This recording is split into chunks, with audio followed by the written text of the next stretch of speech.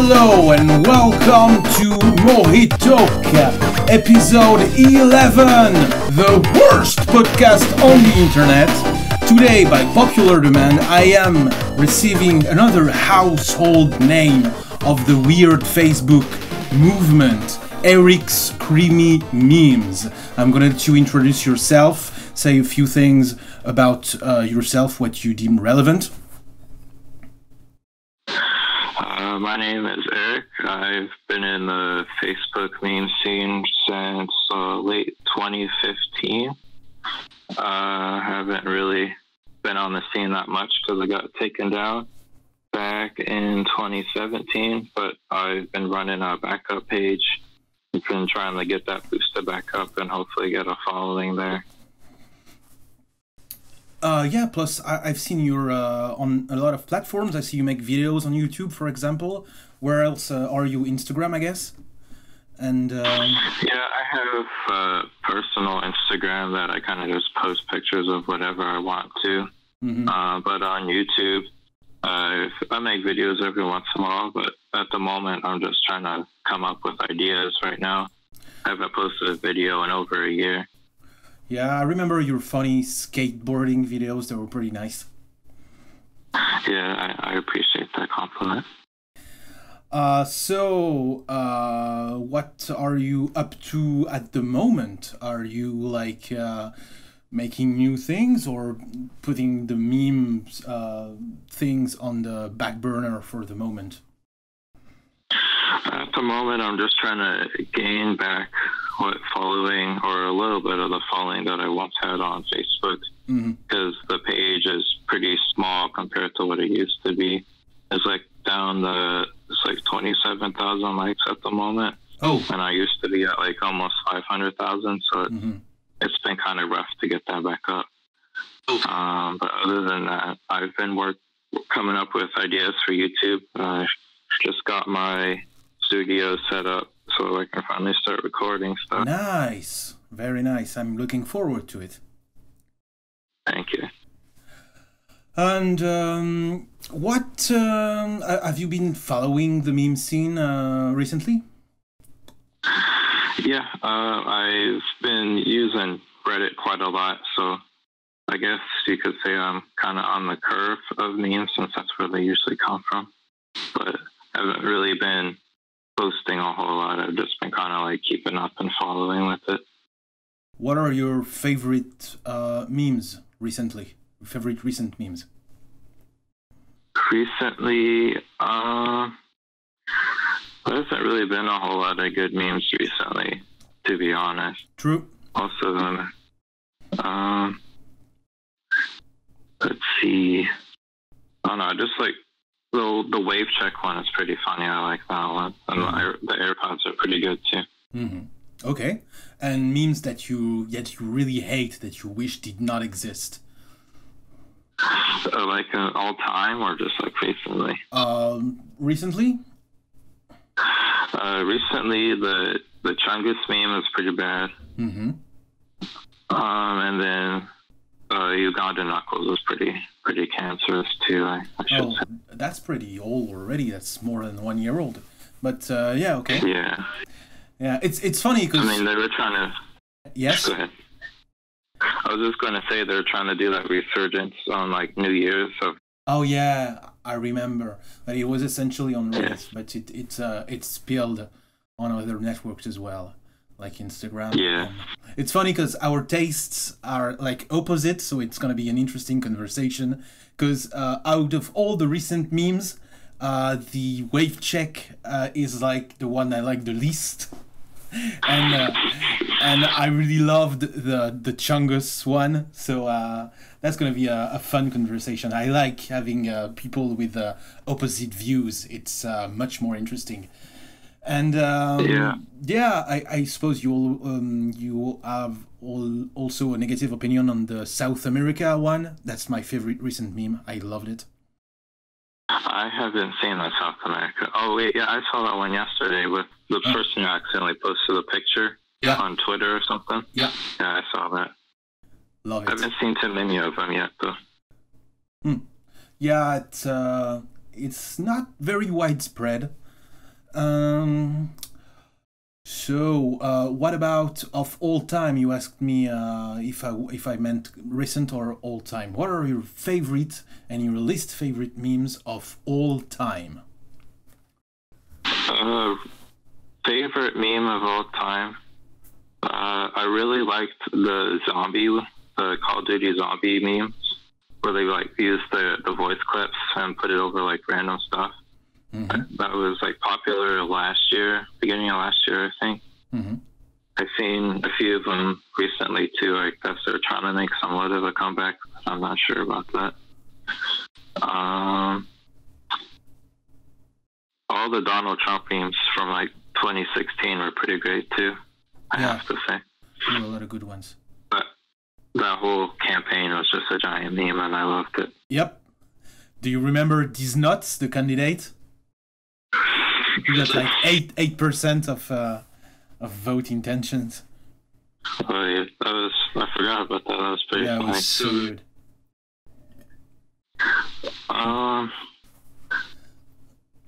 Memes that I didn't like, I guess.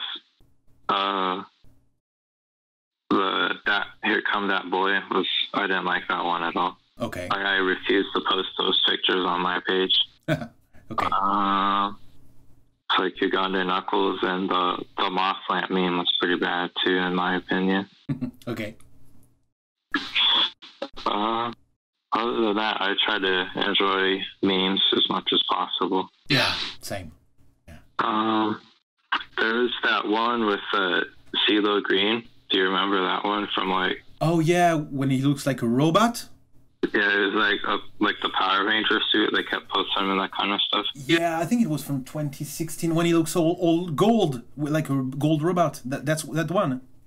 Yeah, that one. Yeah, it was pretty good. It was the same time as Trash Dove too. Yeah. Oh, I hated Trash Dove. I don't even know why, but I hated it so much.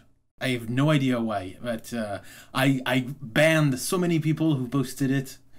I used to be like, I used to be a real dictator in the way I managed my page. I've calmed down a lot recently, but damn, I used to ban on average 100 people a day. It was mayhem.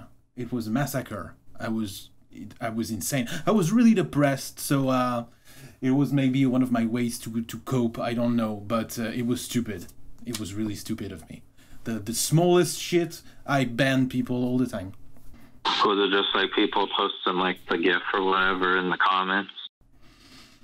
Yeah, it was pretty much anything that rubbed me the wrong way, you know, anything that grinded my gears.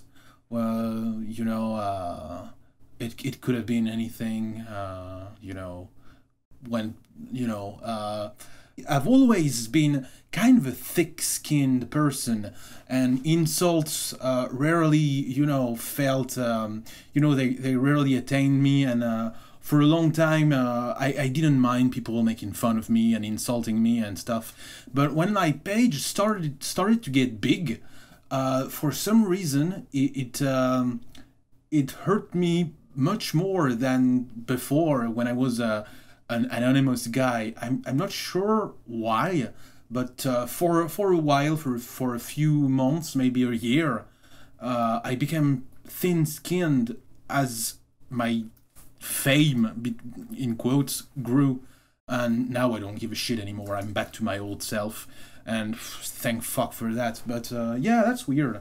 I don't know. Power corrupts, man. Yeah, I mean, I never really cared about what people said. You're lucky. About my page. Like, I usually, whenever people said like kill myself, I just joke around about it. Yeah, like, you gotta be able to laugh at yourself. Yeah, I mean, yeah, of course, that's the normal, that's the good way to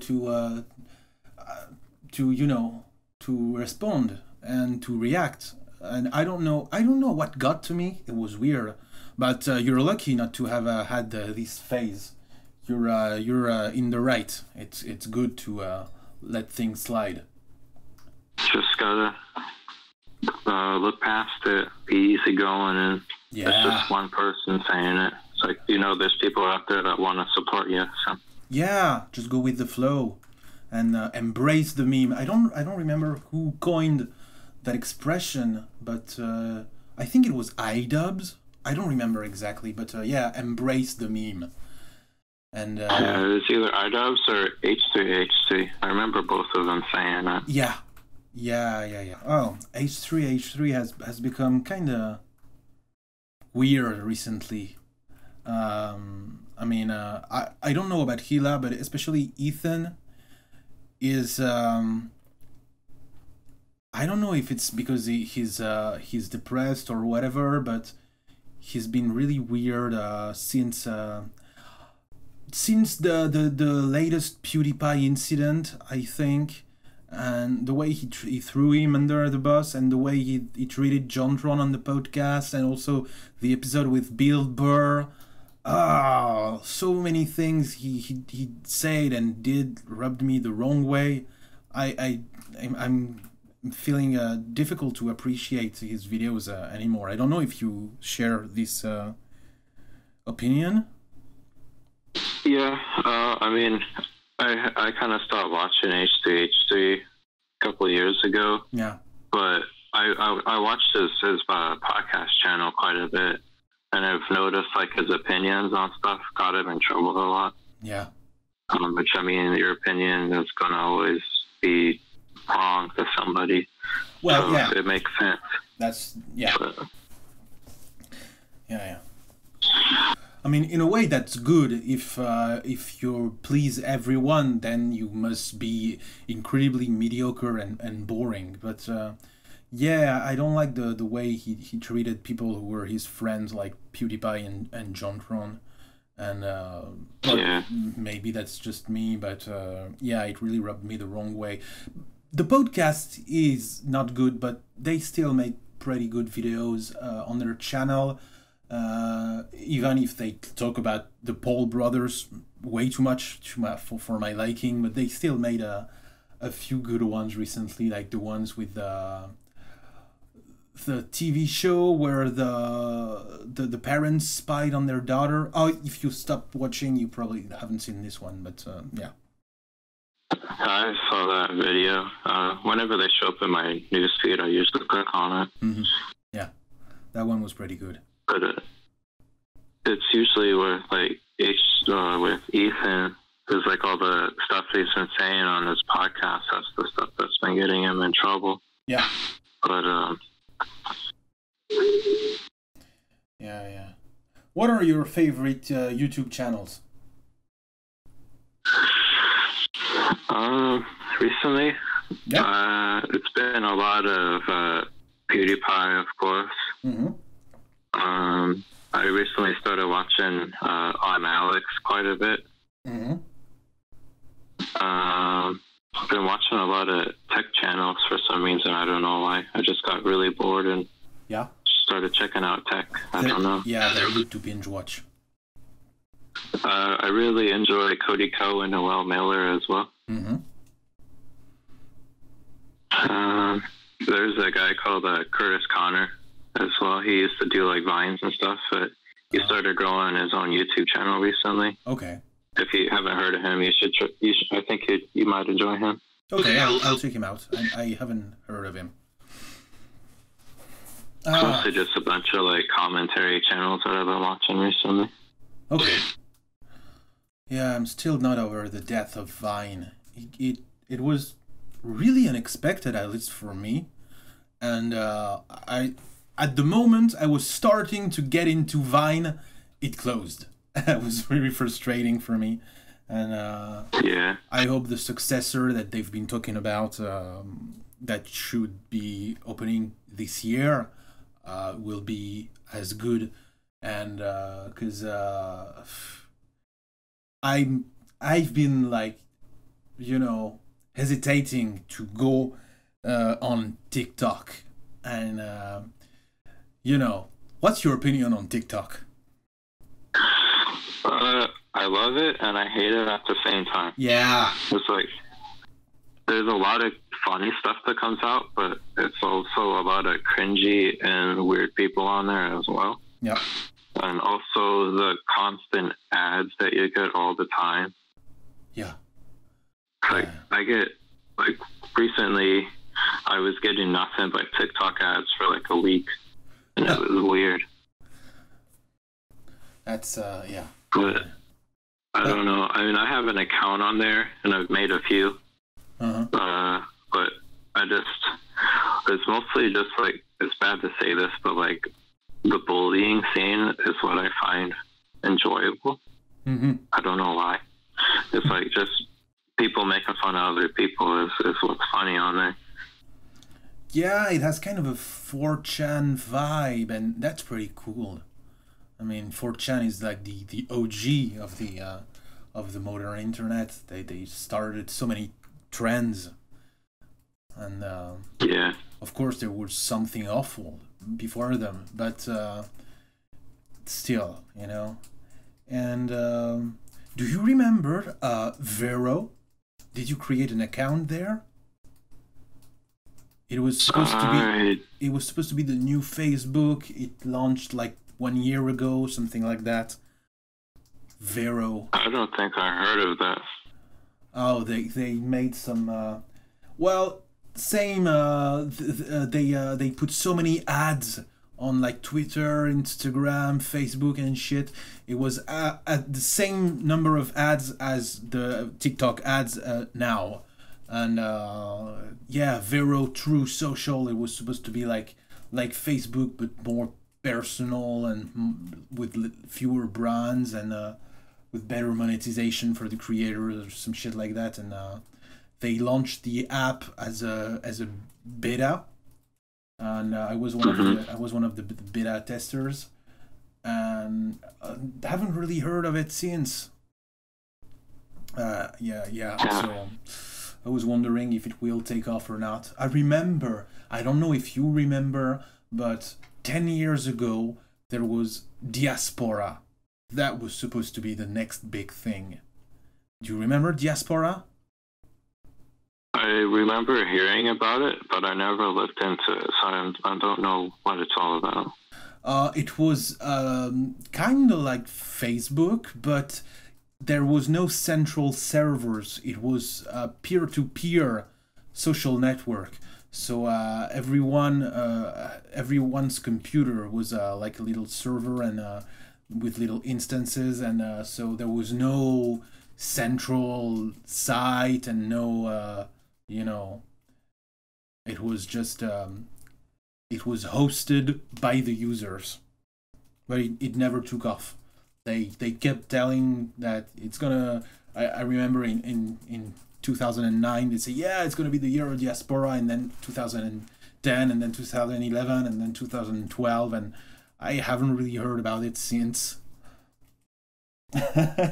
2012, I think, was. So you probably just got smoked out by Facebook growing at a rapid pace at that time.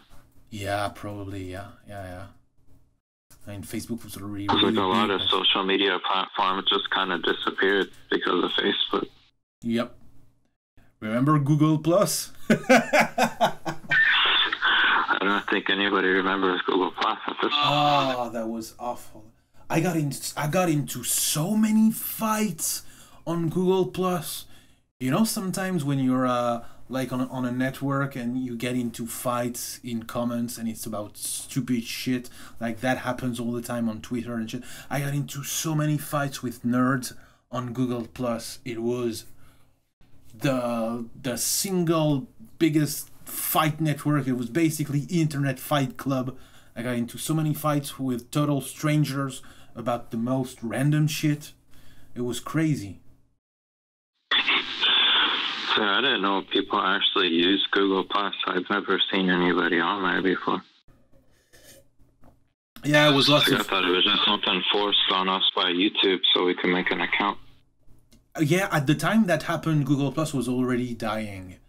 But like the first year, it was kind of exciting when it was launched. And there was, it was mostly like nerds, like computer programmers and people who worked in, you know, IT and stuff like that. And man, these people will fight you to the death for the most random shit. and they always want to have the last word on an argument, and it's crazy. Now I don't frequent as much nerds as I did at the time, but a big part of my acquaintances were nerds. Not sure why. And that's how I got into Google Plus, because it was invite only at first. Didn't they just recently discontinue Google Plus? Yep. I heard something about that. Yeah. There were huge security breaches. Like, we always hear about the ones on Facebook, but there was a huge security breach that was so bad, with so much user info that got stolen by hackers, that it was so scandalous that they decided to shut down the whole thing. To kind of. So it's already gone now? Yeah. Yeah. And it will be. I think it will be fully closed by January 31st. Now there's still a skeleton network that's up, but yeah, it has been closed for a few months now. Yeah, Google Plus.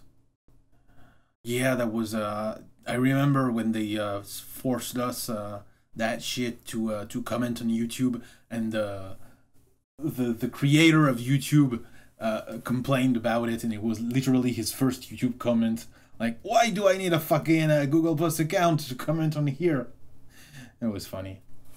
Do you think Facebook can still last like a long time, or do you think it's gonna close soon? I feel like it's going to be around for a while, just because, I mean, I don't think anybody actually enjoys using Facebook, but they do because everybody they know is already on it. Yeah. So it's just convenient. Because, like, I don't want to use Facebook anymore, but I kind of have to talk with friends how, like, I'm in the U.S. and whatnot. Yeah. Because it's just easier that way. Yep. Yeah. Yeah, I feel the same, and I know so many people who feel the same. By the way, have you heard the rumors, the leaks that started a few days ago about Facebook secretly building a meme network called LOL? I haven't heard anything about that. Yeah, it was I think on TechCrunch. They talked about this. They started an article, and Linus Tech Tips, of all people, talked about it a few days ago. That was surprising, and I don't know if it's legit or not, but it seemed pretty solid info. What was it all about?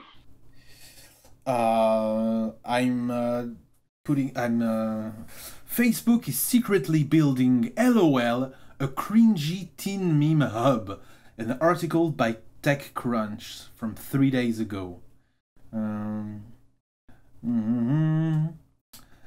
After Facebook Watch, Lasso, I never heard about Lasso, I don't even know what that is, and Instagram TV failed to become hits with teens, the company has been quietly developing another youthful video product. Multiple sources confirm that Facebook has spent months building LOL, a special feed of funny videos and GIF-like clips. It's divided into categories like For You, Animals, Fails, Pranks, and more, with content pulled from newsfeed posts by top meme pages on Facebook.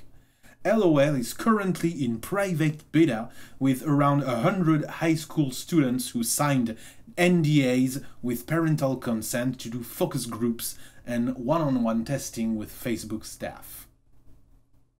So Facebook confirmed it. I just saw the news. I didn't know it was confirmed, but Facebook official confirmed that it is privately testing LOL as a home for funny meme content with a very small number of US users.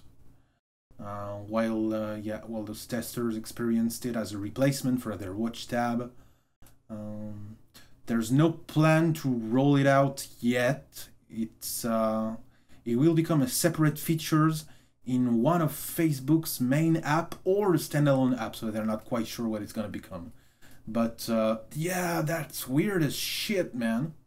Because I don't know if you've seen the trends, but Facebook is especially popular with millennials and with old people and young people like Generation Z.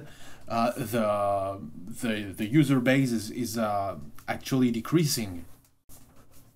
I suppose you're a millennial like me. Of course. And yeah, so it's basically us, the people in their 20s, 30s, and 40s who are using Facebook, and the older people and the younger people use it less and less, and it has become not cool anymore for teens to use Facebook. The teens now use Snapchat and TikTok and whatever. And so Facebook has been trying repeatedly to create things that will attract teens, and that is the last one. And I didn't know it had been confirmed. I thought it was just a wild rumor. I'm kind of surprised it's real. I mean, if you look at it, though, it kind of makes sense because it's basically, I guess you could compare it to Vine. Yeah. Which, I mean, people have been trying to bring back Vine in different forms with, like, Musically and TikTok and whatnot. Yep. So, I mean, it'd be a good thing, but let's see how, like, the memes actually go because of how much Facebook actually hates memes. Yeah, it's weird. It's weird. I don't even think that they hate memes. It's just humor and comedy that is targeted in general. It's not just memes. It's I remember I read their terms of service, like the full community guidelines, and they say that offensive content is allowed if it's comedy, satire, parody, or humorous in nature. But that was a fucking lie. And they never respected that clause, and I've had so many jokes that I posted that were little edgy, but not too much, and that got me post-blocked. Once I got post-blocked for 30 days for posting an innocuous, funny picture. Damn, they are... and it's weird, because it's like in waves. There are some times where they ban you for the smallest shit, and there are some times when you get away with really offensive stuff, and it's like zigzag, it's up and down. I don't understand. Yeah. I don't understand any of this shit, and it's not a the way I kind of stop posting stuff like that. Like, yeah. I just try to keep my page clean, that way I would stop getting post blocked all the time. Yeah, because like I'd always get pictures taken down for like being too offensive or like suicidal or whatever. Mm-hmm. Yeah, me too. And I almost stopped because of this. And but it's hard because their guidelines are so fucking vague. Like, you never know what is going to be over the line or not. And yeah, it's kind of a fucking minefield. You never know what is gonna set it off. It's not really a good platform to be sharing content on. It's the platform with the most censorship of all platforms, like by far. It's like the opposite of Tumblr. Tumblr, you can get away with pretty much anything. I've posted the most extreme shit there, and I've never got anything taken down in 10 years of using the site daily. It's kind of libertarian paradise, or it was before they banned the porn. Yeah, it's like, was it just the porn stuff, or were they gonna start getting on the more extreme stuff as well? Well, there is speculation. It's not clear at the moment, but it started when they got acquired by Verizon. Which is a telecom company from the US, and I don't know a lot about it, but it bought a lot of websites, I think Flickr too, and yeah, that's when the thing started, because they've been trying to monetize it ever since and repeatedly failing. And recently, the app was removed from the App Store, from the Apple iOS App Store, because it had too much porn on it, and that's when they decided to ban. I mean, it's not really banned; it's just hidden. You can still post. You can still share porn on Tumblr. I still see porn regularly, but it's hidden for most users, and you have to click on a lot of buttons and approve filters and shit to see it. So it's a move to be more advertiser friendly, like what's happening on Reddit and what's happening on YouTube. All these big websites are trying to be more friendly to advertisers and to VC, because it's a lot of business models that keep failing. Yeah. Twitter took 10 years to turn a profit, and a lot of websites like this are bleeding money. Like YouTube has not made a profit ever, and they are losing millions every day. Like, that's why they're trying to be as advertiser friendly as possible, is that they're losing so much money. They have never turned a profit. It's a money hole. And the reason Google is still injecting money into it is that they have quasi monopoly on video sharing on the internet. Like, it's the biggest site by a fucking landslide, and they are trying to keep it that way. It's just like McDonald's. Put McDonald's everywhere, even in areas where there's not a lot of people and where it's not profitable to have a restaurant, and they're losing more money than they're gaining because of brand recognition and because of image, reasons. And it's gonna keep going. It's gonna keep going down for a lot of websites. It's weird, and it's weird how it's not like that for everyone. Like, Facebook is making billions, and it's like it's the odd one out. Most social network websites are bleeding money all the time, and a lot of internet economy is not viable at all, and it's fueled by venture capitals who think that it's gonna work in X number of years. Venture capital is all about the long term, but short term it's a catastrophe. The internet economy is in shambles, and it has been for years. I mean, with Facebook, I mean, you get ads like every few scrolls that you go, and like they recently integrated the ads in the Facebook Messenger too, whenever you have like 3 or more conversations going on at the same time. Oh yeah. So I mean, there's so many ads on Facebook now. I mean, I don't see why they wouldn't turn a profit. Yeah, sure. But I mean, there are ads on YouTube as well, and they are not turning a profit by far. So it's not only about the ads. It's I don't even really know. I'm sure there are some economists that have put out like analysis of the situation, but economy experts are often wrong. Economy is like the hardest science. It's they're so often wrong, and they're so often contradicting each other that it's funny.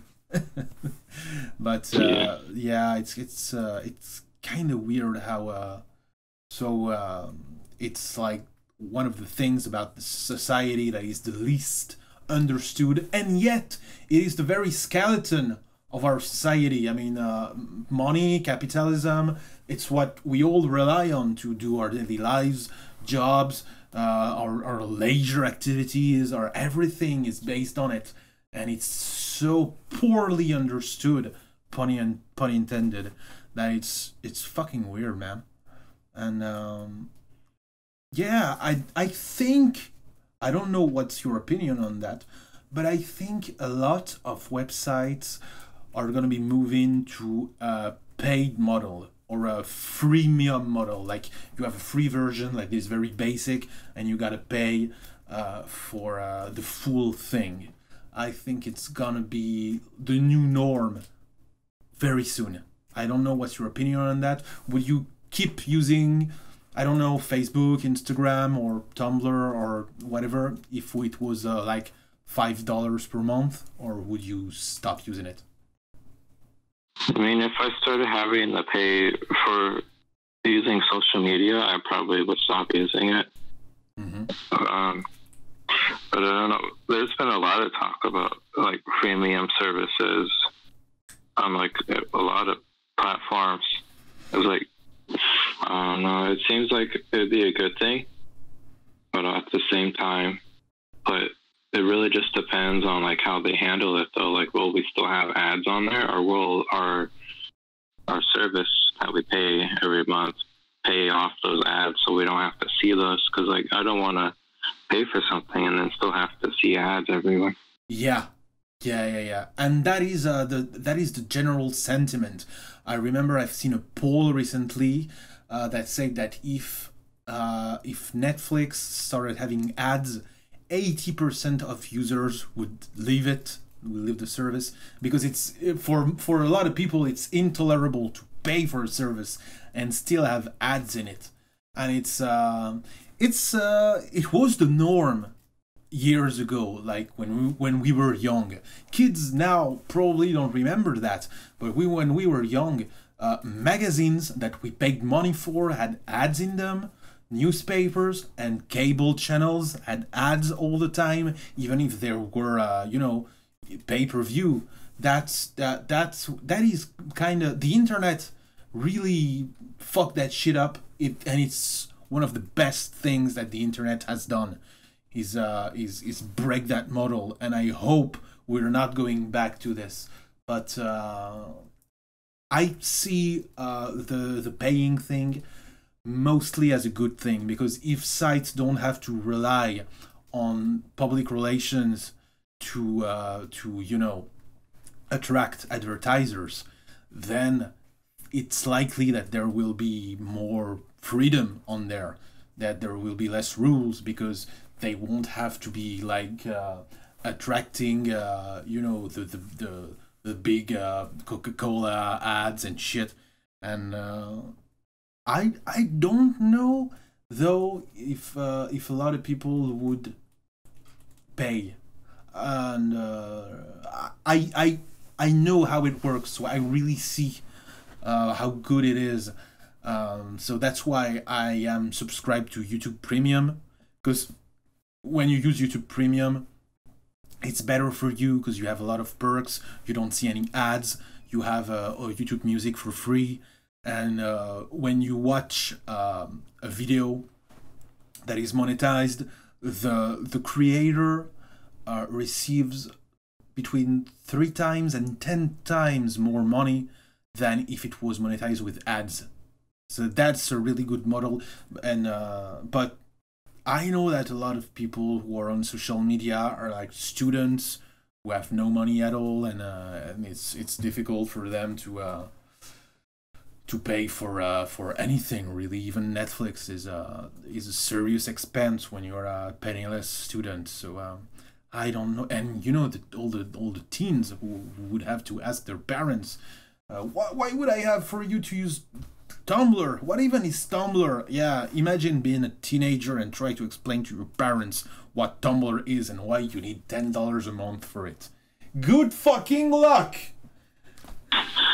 Yeah, I mean, it's kind of a weird thing, because like paying for services nowadays is like people don't really want to do that. I mean, because there's so many ways to get your media for free now.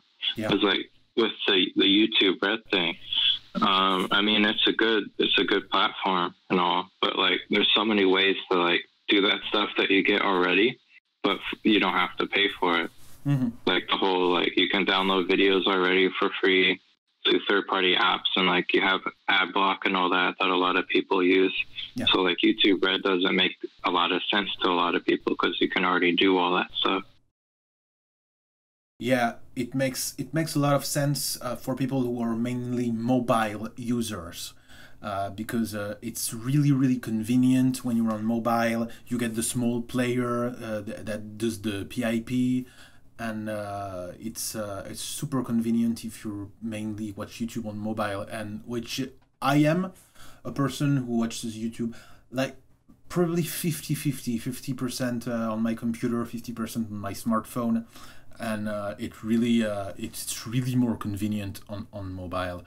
And mobile users are becoming the majority on most social networks. And I see, for example, when I look at my page stats, it's 80% mobile users.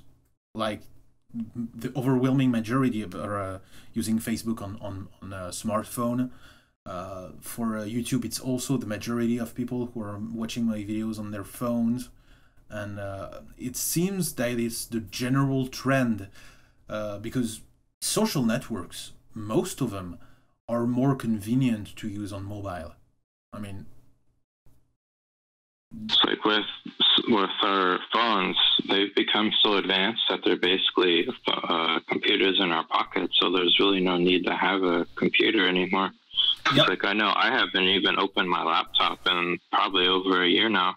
So I mostly spend I do all like my work and like research, watching YouTube and Facebook and all that stuff all directly from my phone, just because it's so much easier to do that, and you don't have to like go through like waiting times or anything like that, because I feel like it takes a little bit more time to use a computer, because I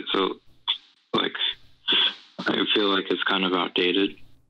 I mean, there's still a lot of stuff that you can do on a computer that you can't, like editing videos and stuff like that, or like doing Photoshop work is easier on a computer.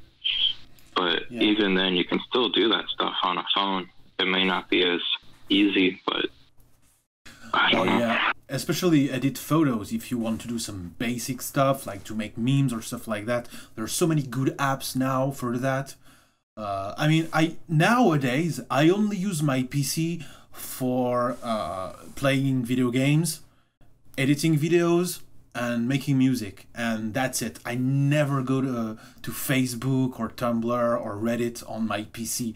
That seems weird to me now. It's smartphone only. It's so much better, and I think that the PC is probably not gonna disappear, but it's gonna be for technology enthusiasts or for content creators, like people who do Photoshop, photo editing, or artists, you know, and or people who really need it for work. But for most people, it's probably gonna disappear, because it's, you know, it's bulky, it takes a lot of space, and you know, it's expensive. And with mobile, you have basically all the advantages of the PC with more advantages. If you're just, you know, if you just want a Facebook machine, then smartphone is the way to go. Yeah, and also with like tablets as well. Yep. It's basically just a computer that's more convenient. I mean, I switched over from using a laptop to an iPad recently. Yeah. And like it's been a much better experience, because you don't have to deal with like loading times and all that most of the time for stuff. Yep, I know so many people who use an iPad as their main computer now. Like a lot of my friends, you know, sold their laptops or their PCs, and they are like iPad as their daily driver for basically everything. It makes sense. It makes sense. It's what we are going to. You know, it's the direction that the general technology is going to, and PCs are going to be just a thing for like nerds, for like people who use Linux, people like that, you know. Yeah, I mean, I don't see computers going away anytime soon, though, because I mean, there's still a lot of advantages using it. Like more like, I guess, for like students or people who do video editing, photo editing, or like programming stuff as well. Yeah, for professionals. Yeah, for people who use computer as a workhorse for programming or video editing or 3D rendering, that things like that. But for the average Joe, you know, for Joe Sixpack, who just want to like the photos of his relatives on Facebook and browse maybe Reddit for fun or stuff like that, people who use it as not creators but consumers of content, it makes no sense to still have a PC. It seems like another thing too is like with like tablets and phones, they're like just as expensive as a computer is now too. So it's not really financially right to have both of them anyway. Yeah. Especially now, since we have all these smart TVs with Android on them. When you have Netflix app directly in your TV, you don't have to connect anything to it, and that's. I remember I read a thing. It was like 1 year ago, or maybe something like that. Of I don't remember, someone from Electronic Arts or some big video game company saying that consoles are gonna disappear, and it's just gonna be like the very idea of a console will slowly disappear. Console sales have been declining every year for many years now, and he say that maybe the next Xbox or the next PlayStation will be just apps for smart TVs and tablets and stuff like that. I remember hearing something about that with like they were going to do like a new Xbox, but they're going to get rid of the disk drive on it and make it like a stream box. Yeah, which it'd be a smart move because like you got the like PlayStation Now with like the streaming service. Like you can stream all the games you want, and you only have to pay like $8 a month, and you can get like over 1,000 games. And you can play them whenever. I mean, it's a good business move.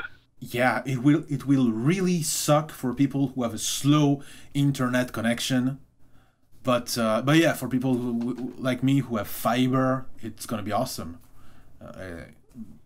But yeah, it's. I mean, it's a good thing though, because like I mean, with I don't know if you heard about it, but like all the stuff going on with GameStop, kind of phasing out, kind of like what Blockbuster did, like. 10, 15 years ago. Yep. It's like they're digging themselves in a hole. Like they're not bringing any profit or anything because people mostly download their games because it's just more convenient and you don't have to like wait to install the game. You can just have it right there whenever like the timer goes off. Yep. Whenever like midnight releases or whatever, you don't have to wait. Yeah. I mean, for people like me who live in a small space, like I have a really small apartment, just not having to have a shelf to put game boxes is great. Like I this is why I love downloads, is because it doesn't take space in my house and I don't have all these game boxes that collect dust over time, and you know, the 90% of the games I own now are just not material objects, but downloads like on Steam and Nintendo, whatever it's called, Nintendo Store or some shit.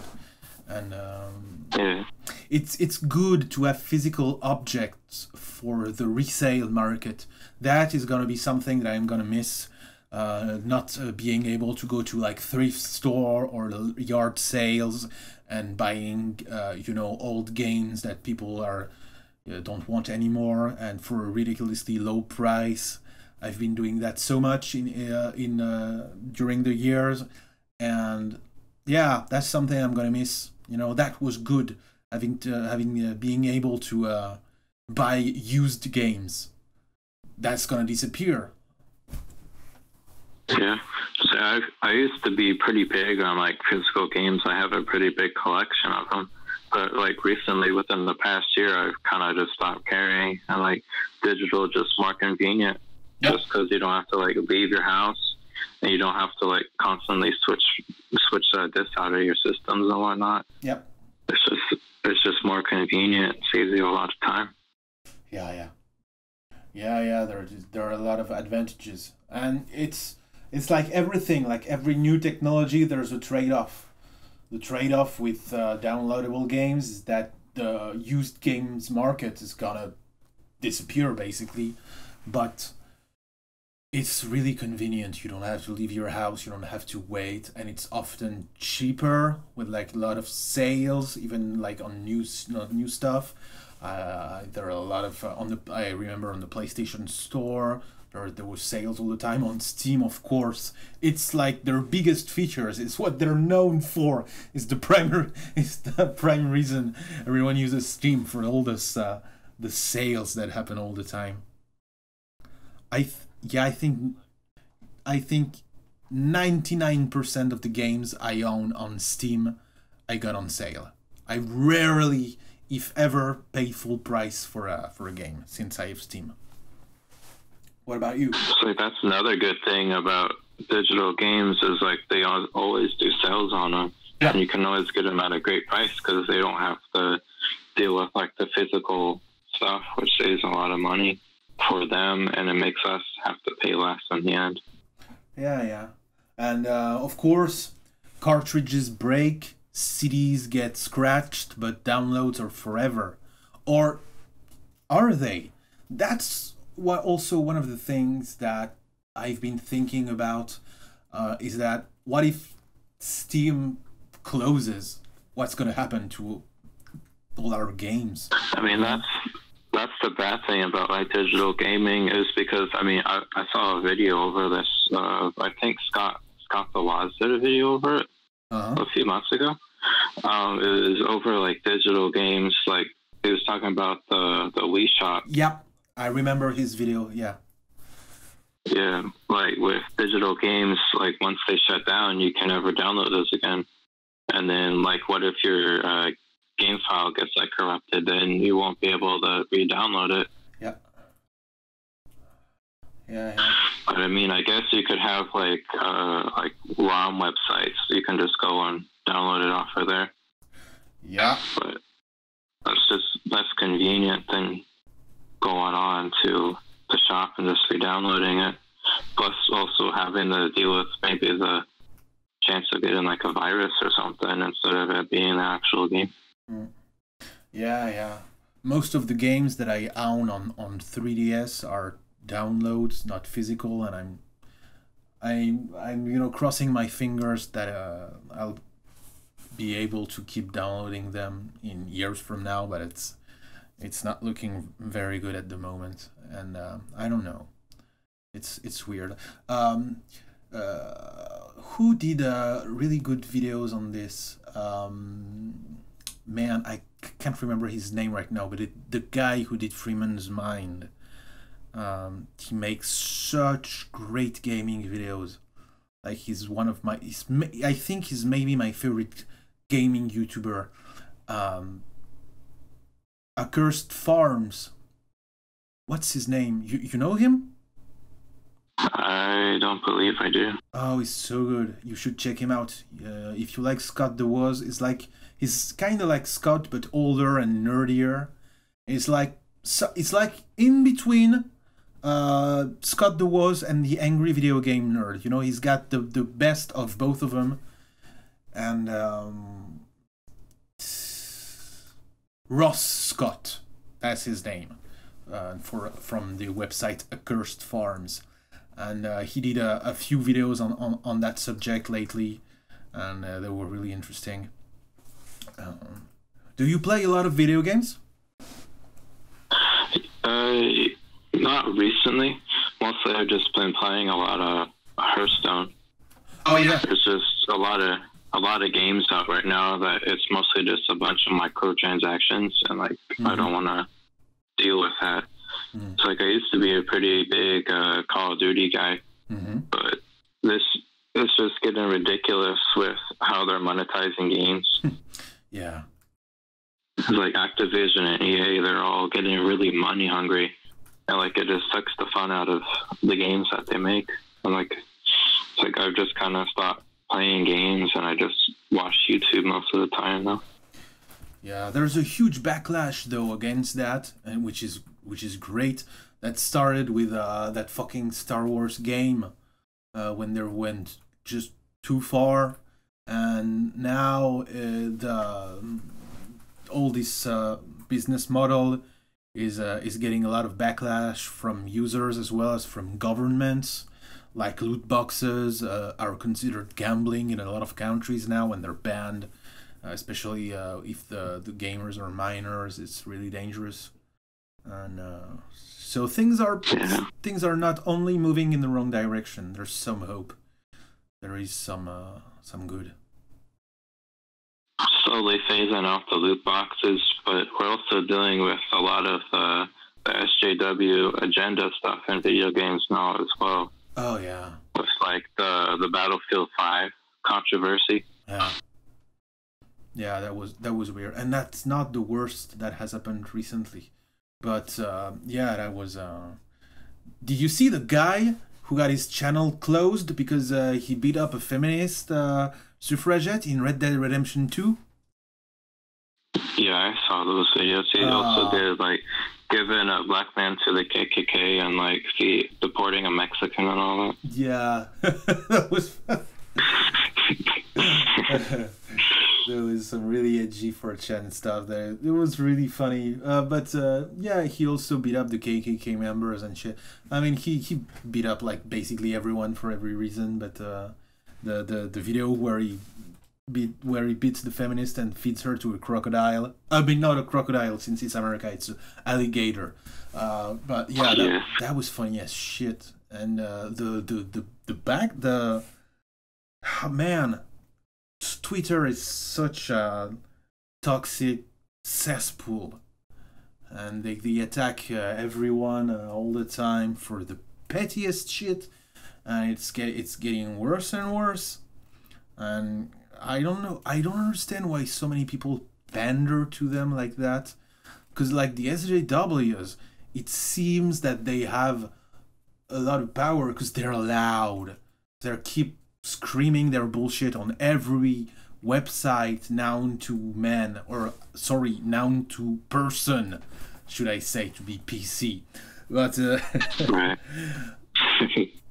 but they're a very small minority of the population. There's like so few of them. If you really, most people don't give a shit about this crap. Like the SJWs and the anti-SJWs on the other side are like such a small minority. I don't understand why so many people pander to their bullshit, because they're like probably less than 1% of people are SJWs, especially in the gaming community. Right. It's like with the SJWs, they may be a small minority, but they also have the loudest voice because they don't get shut off for being PC, unlike a lot of other people who actually speak their mind. Yeah. Which they, with like a lot of like the Twitter, takes down a lot of people who aren't PC.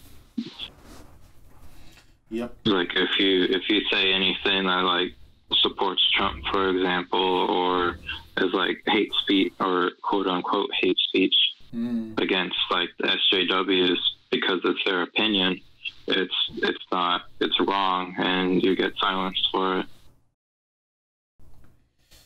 Yeah, it's not a good situation.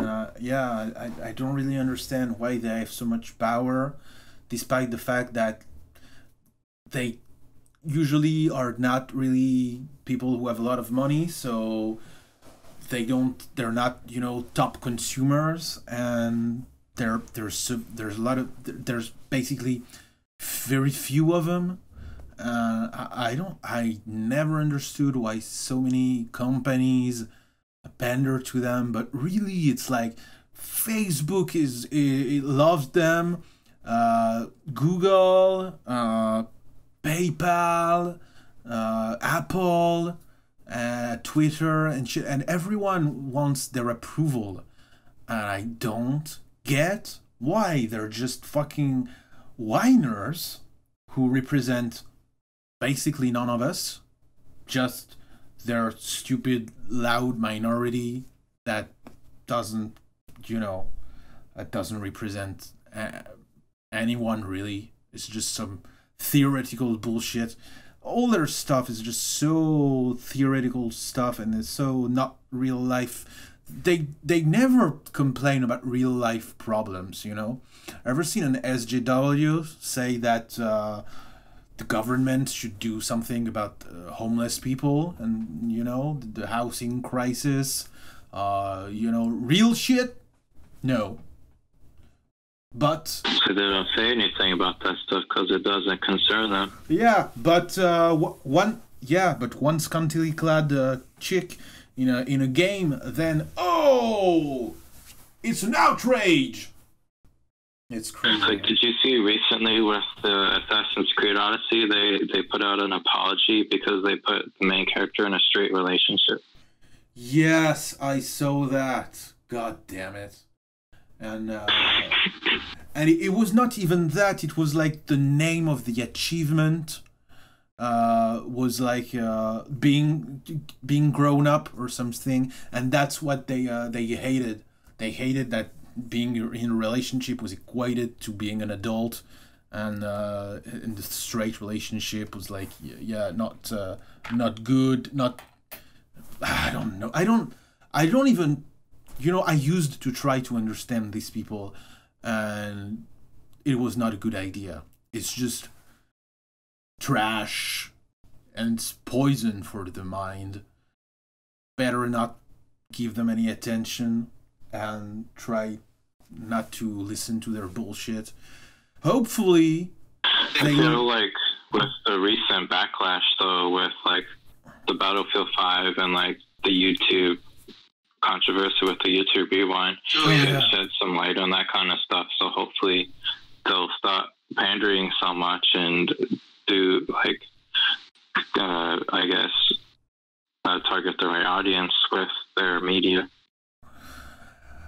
Yeah, but the mere fact that there is a backlash is seen as good by the corporations. Did you see that fucking hateful Gillette ad? Yeah, I saw that. That was horrible, man. So fucking racist. Like, all the bad guys are white and all the good guys are black, and you know, if you were a white male, you're an asshole. Such horrible propaganda.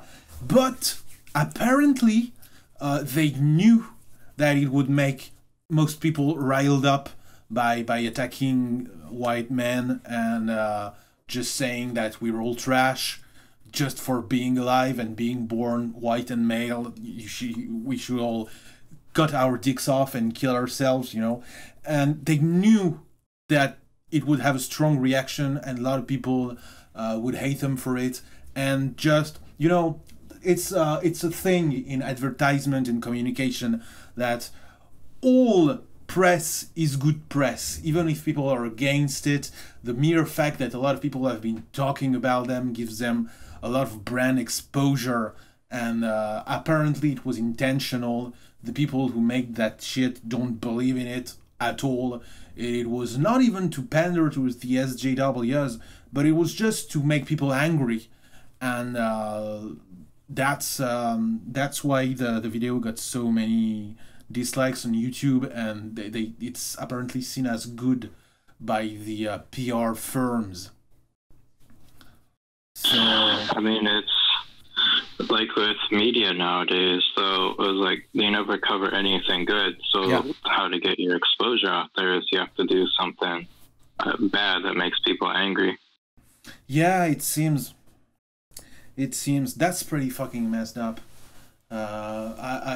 That's why recently I've been so into the wholesome meme scene and channels like Daily Dose of Internet that post like just nice stuff, because, you know, there's so many shit, so many trolling on the internet, people who are not the good kind of trolling, just assholes who are trying to ruin your day just for the hell of it, between the SJWs and whatever else, you know, the corporations who try to buy everyone's minds, and the Nazis and all that bullshit. Everyone's an asshole now. The internet used to be a nicer place. Remember the time of lolcats and stuff like that? It was a good time. Back when it was all simple. Yeah. And at the same time, it was a time where the internet was basically the Wild West.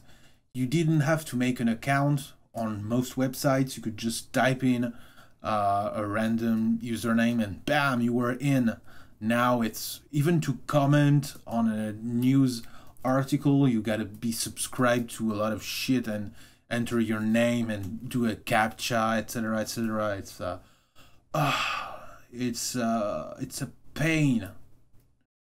It used to be freer, and it used to be better. You know, the fact that so many websites are you know, talking about safety now. Safety is a style. Safety means censorship, and you know, it's not a good atmosphere. It's not a good way to manage things. You know, being concentrated on safety, trying to make the internet a safer place, while the only result of that is that it has made the internet more of a cesspool than it ever was. It's just like the war on drugs that has made the drug problem much worse everywhere. It's just the same shit over and over again. People never learn.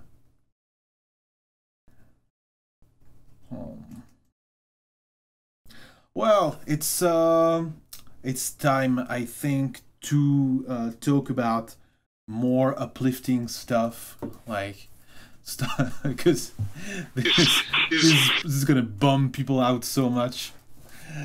So, what's your favorite video game of all time? I really like. It's maybe kind of basic, I guess, but I guess I'll say. Well, I really like Dark Souls 3 and Bloodborne.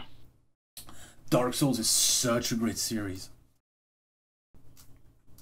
It's probably my favorite series to play. So it has that steep learning curve to it, but it's highly rewarding once you learn how to play it. Yeah. Plus, you get so much time out of it. It's like I've beaten Dark Souls 3 like, I don't know, 15 times maybe. That's a lot. Yeah. It's like I have every single weapon in the game and every single piece of armor. Yeah. It's like I probably have close to 500-600 hours into that game. Did you see the Dumb Shit's Guide to Dark Souls on YouTube?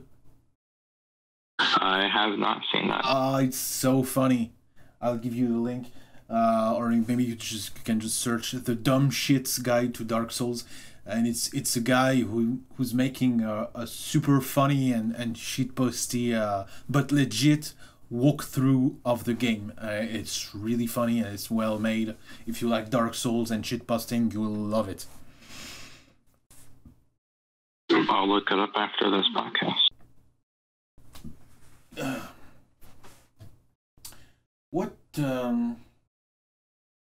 do you think is going to be the future of memes? Because memes and meme culture have changed a lot throughout the years, even if it has also kind of stayed the same in many ways. What do you think will happen soon or later? I mean, with memes, they're really just reincarnations of themselves. Yeah. It's like I was listening to one of your other podcasts. I don't remember who it was, but you guys were talking about like the I Can Have Cheeseburger is just the same meme as what we're still getting, which is completely true. Mm-hmm. Yeah. It's like we're just going to keep making fun of, or I guess laughing at, like the same memes, but in a different form. It's like it's the randomness that makes it funny. I guess you could put it. Yeah. If I had to make a prediction, I would say that copy-pastas will make a big comeback in 2019. I don't know why, but I'm it's my instinct, you know, it's my intuition talking. Copy pastas are gonna make a comeback. I feel it. Oh, you know what would be cool? It would the comeback of YouTube poops. That would be pretty good. Why don't they make these anymore? I mean, I'm saying that I could make some, but yeah, you know. I mean, with YouTube poops, though, I mean, essentially they've just been reincarnated into like shorter videos, like what Grande does. Yeah. Like Glow in the Dark and stuff. That's basically YouTube poop, but in a different form. Mm-hmm. Yeah. They just kind of evolved. Yeah, it's true. It's true. Well, yeah. To be fair, most YouTube poops in the past were too long. When I see YouTube poops that are like 5 minutes long, no, I don't want to see that kind of content for 5 minutes straight. And now the shorter ones are usually the better ones. Even if there's some exceptions, but yeah, the ones are like 1 or 2 minutes long are pretty good. Grande and Dull and Dark are both good, but I never really loved anything that they've made. They make consistently good content. Like everything that they make is always decent. I've never seen a bad meme made by them, but I've never seen a really good meme made by them either. You know, it's always, yeah, it's okay. It's always nice, but it's never really good. Not sure why. I don't know if you share this sentiment. Yeah, I share the same opinion. It was just like household names that came to the top of my mind at the moment that I feel like everybody would know. Yeah, but they're legit. I consider them true memers, and they're some of the good ones. But yeah, I don't know why. It's like if they disappear, I wouldn't. I mean, if they disappear, not the person. I don't wish death on them, of course, but if they stopped making memes, I wouldn't miss them. You know, I follow them, I look at their memes every day, but you know, if they stopped pushing out content, the meme scene wouldn't be very different. I think that what they're making really safe in a creative meaning content. You know, it's never really daring, it's never really innovative, it's never bad, but it's never great because it's not very daring and very bold, and it's you know, it's kind of predictable. You kind of, you know, when I start watching a Grande videos, I know what's gonna happen in the first 3 seconds. You know, I'm never surprised. I've seen a few of them, and I've seen them all. But they're good guys, and they're legit creators that don't peddle crap, that don't prey on, you know, weak users, and they don't, you know, they're not Jake Paul. Far from it. They're some of the good ones, but yeah, I wish they would be more, more daring, more bold, more creative. Maybe, I don't know. I feel like they're more just like the trendsetters. Like they give you the meme material, and then everybody does their own spin-off of it, and it just kind of blows up. Oh, kind of like with the PewDiePie has no legs meme with like him with a shopping cart and whatnot. Yeah, I'm not sure if they're really trendsetters. Usually when they make a new meme, it's stuff that I've been seeing on Tumblr and 4chan for a few days, and it's not really like trendsetters, but I mean like people who make it popular, bring light to it. Yeah, I mean they're in the middle of the curve. I'd say they're not laggards, but they're never innovators. And I would like to see them create a new trend. That would be cool. Honestly, I respect them, and I would like to see them create a new trend. I bet they'd be pretty good at it, and they have the audience now. They have both more than 1 million subscribers, so they could do some good in the meme scene that at the moment is kinda flaky and not really inspired. I like the memes that I saw recently that made me laugh the most were basically memes from a few years ago that people had dug back from their graves, and not a lot of new memes are really good. But there are also so many new memes. It's not like back in the day, like there was maybe one new meme per month, and we used it and overused it as much as possible. Now it's like there's one new big meme every week at least. So yeah. It's like there's just so many people on social media now. Yeah. Like we get so much content. Yeah. And also with like the meme community, like it wasn't this big a few years ago. It's like nowadays, if you go up to somebody, they can usually catch your reference.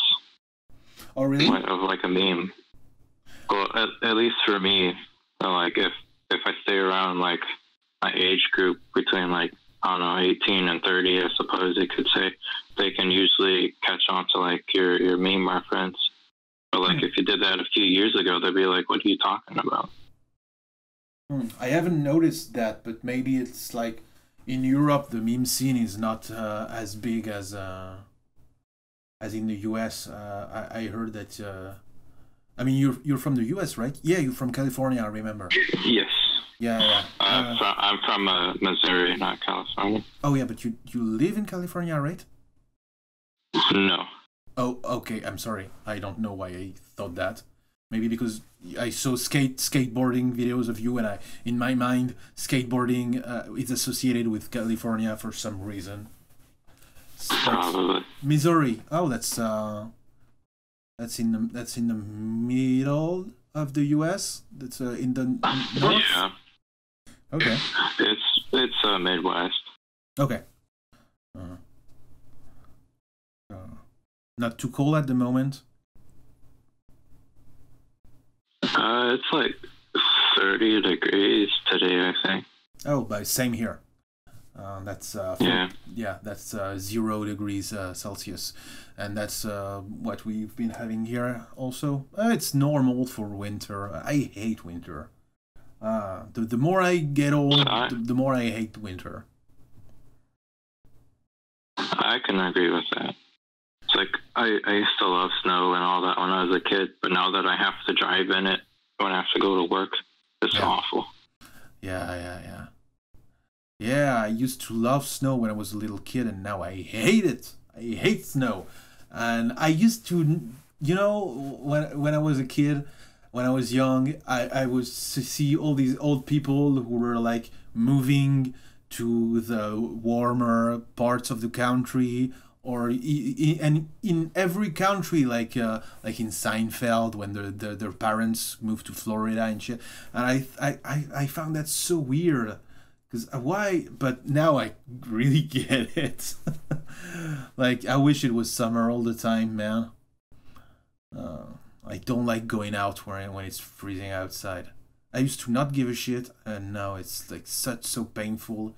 My nose hurts, my ear hurts, and I hate it. I'm more of a fall person myself. At least, like, it's not too hot and it's not too cold. I used to be like that when I was younger.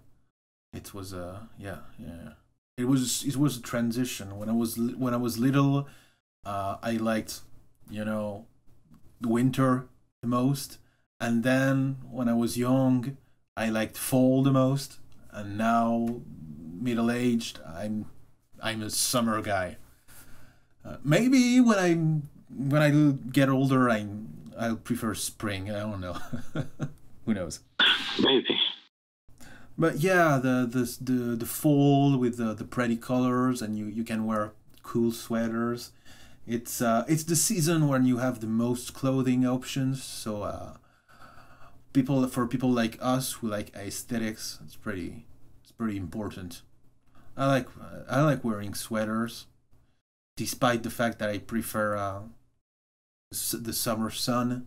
It's cool to have more options for for stuff to wear. I don't know. Right. Nice jackets, you know. It's like that's the reason why I like it. Like you can wear whatever you want, basically. Yeah. You've lived all your life in Missouri? Most of it. I was born in Florida. Okay. And then my grandparents lived in Missouri, so we moved here when I was like 3 or 4. I've been here basically the rest of my life. Uh-huh. You like it? Not really. I've been looking to actually move away here pretty soon, hopefully. I've been trying to save up money. Yep. Where would you want to live instead? Well, my end goal is I'd love to live in Alaska someday. Oh. So we're just talking about cold weather. Yep. But I just feel like it'd be a good place to live because during like the summer months, it's like 60 degrees most of the time. So it's like sweater weather all the time for like some of the year. Mm-hmm. And like it's also like dark for 6 months out of the year, I think, something like that. Which I'd prefer that over like having sunlight all the time. Huh.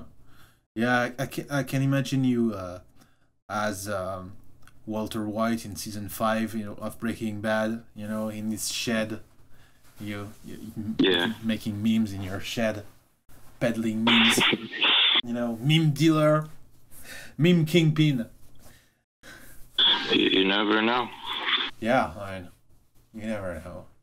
It's becoming kind of a viable career. We talked about this in an earlier episode that has not been released yet because I'm so slow at editing. But yeah, it's becoming kind of a viable career. I mean, and it's not really a new thing. It's being an entertainer. It's as old as time. It's like the king's jester or minstrels of old, or theater thespians. Entertainment has always been a thing. It's one of the oldest jobs in the world, and meme dealers are kind of the new entertainers. There was a big boom of comedians a few years ago, with people that are having the huge careers in that, like Louis C.K., Chris Rock, etc. And now it's the memers. I think we're not big yet, but I see a few people who are getting big from just memes, like Fuck Jerry, for example. Who's pretty good. Yeah. Like is not really I wouldn't call him a sellout, or something like that. His content is pretty good. It's decent. It's decent stuff. There's Daquan, who's like huge. A few creators like that. I mean, we're talking about Grande. Grande is getting big. He's being invited in Vsauce podcast and stuff like that. It's becoming a real thing, a real big thing. It's long gone are the days where the internets were a series of tubes. Now it's we're starting to matter, and we're gonna be like the new celebrities who give their opinion on shit.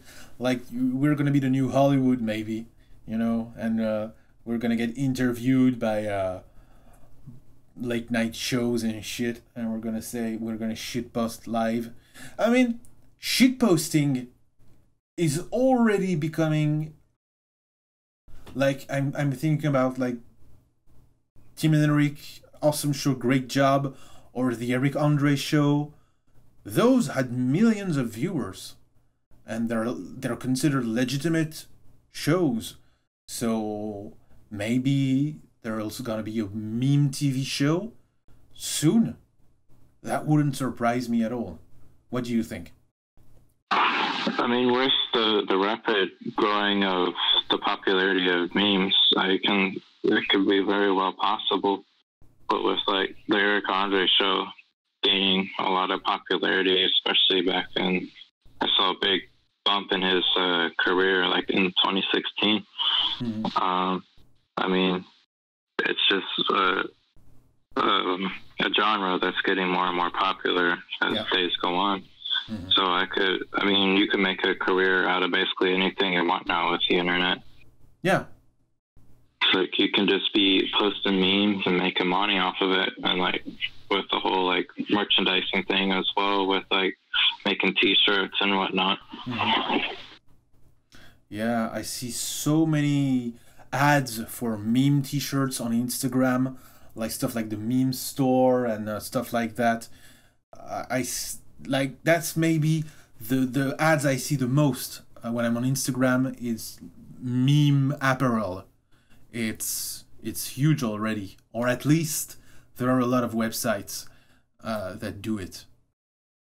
No, yeah, I even bought So you see that stuff a lot with like whenever you go on YouTube and you see like those meme compilation stuff. The YouTube channels usually have like an apparel line. Yeah. They usually advertise that to you. Yeah. There are channels like Suit House who do meme stuff or subreddit browsing.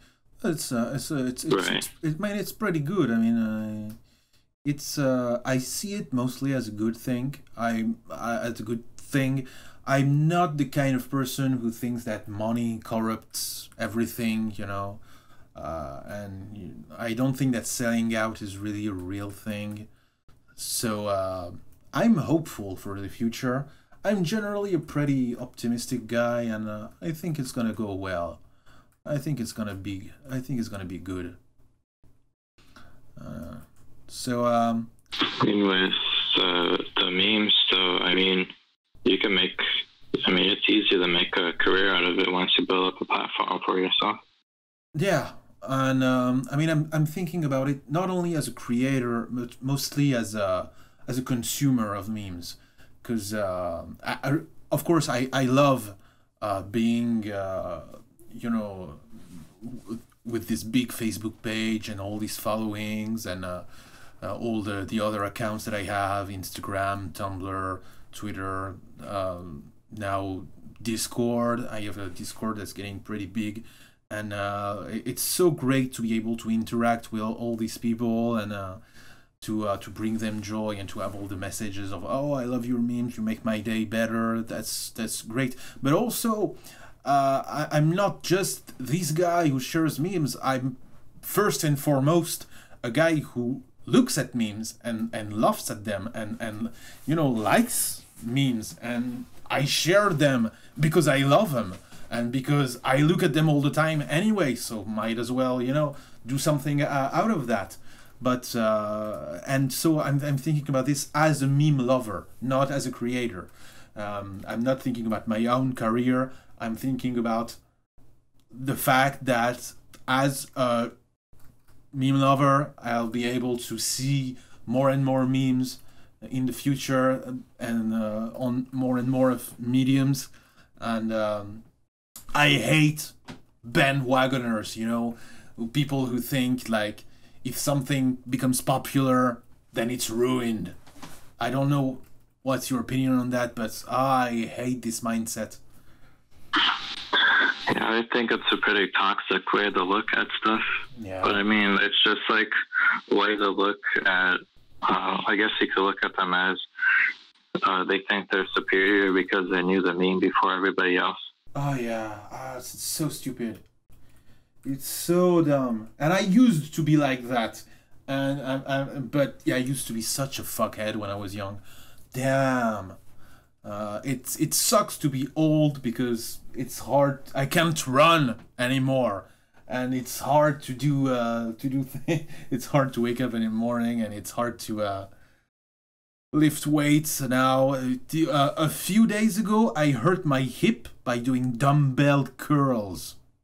That's something that wouldn't have happened to me a few years ago. But yeah, I was curling dumbbells with my arms, you know, and I hurt my hip doing that.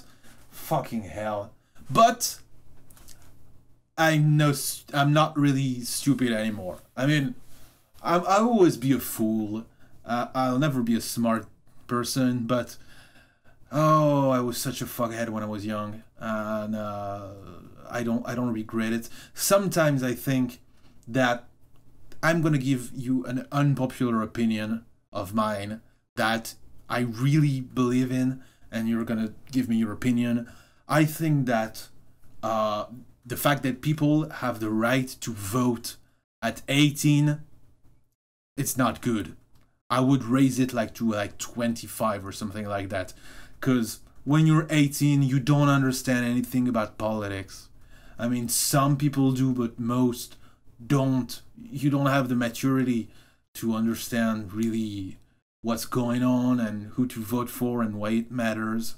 I would raise the right to vote to like 25 years old. What do you think? I can agree with that. I remember seeing some kind of article about that, about raising the age to vote. I don't remember how long ago that was. But I feel like it'd be a good thing because it gives people more time to mature in their political views and to learn, because you don't really start paying attention to politics until you're older, which when it starts affecting you is like whenever you turn 18, it's just like that's when it starts to affect you. Yeah. And also a lot of people like in their late teens and early 20s are students, and you don't really have the time and you don't really want to, you know, you're the only thing about you're thinking about is studying and partying and, you know, having sex and booze, and also, you know, studying because you really want that diploma, especially if you're in a country where you have to pay for university, which is mind-blowing to me, but there are still a lot of countries like that nowadays. And yeah, you don't really have the time for that shit. And if you you know, if you don't work, you shouldn't vote, because you learn so much about the world when you enter the workforce. I mean, you also learn about yourself, of course. But yeah, when you start working, you learn so much stuff about the world, how the world works, why, etc. When you're a student, you know nothing. When you're a student, you're an idiot. You're just, you know, a sponge for information, and you're not done yet. You're not done cooking. People shouldn't be able to vote before they had their first job. And recently I saw that some lawmakers in the USA are pushing to lower the voting age to 16. And when I saw that, I was like, no, what? I mean, it doesn't really concern me because it's not my country, but I was like, oh no, I hope it doesn't become a trend. I hope it doesn't pass, because so many countries around the world want to imitate the US for some goddamn reason. And oh, I hope it doesn't happen. I didn't hear anything about that. Yeah, it was a couple years ago. I heard about that a lot. You know, a lot of young people were saying, yeah, if more teens were able to the right to vote, Trump wouldn't have been president. And there was a big push after the election of Trump to allow younger people to vote. And there's a fair argument about that. It's like, the younger you are, the higher the stakes is for you, because, you know, if you're old and there's a shitty system in place, you won't have to suffer it for a lot of years. But if you're young, the decisions that are made now will matter for all your life. So that's a fair argument. It's not stupid, but still, I mean, it still comes back to what we were talking about previously, about you don't know what you're talking about until you get older. Yeah. I mean, I've met a few teens who were like really mature and understand, you know, a lot of shit, but the majority of the teens I've met, I mean, no, just no. Yeah. Yeah, and yeah. We're already giving teens the right to drive, you know, and cars are, you know, basically they're so dangerous. There's so many accidents every year. It's one of the leading causes of death in the world, car accidents, and cars are probably gonna become safer with the self-driving cars.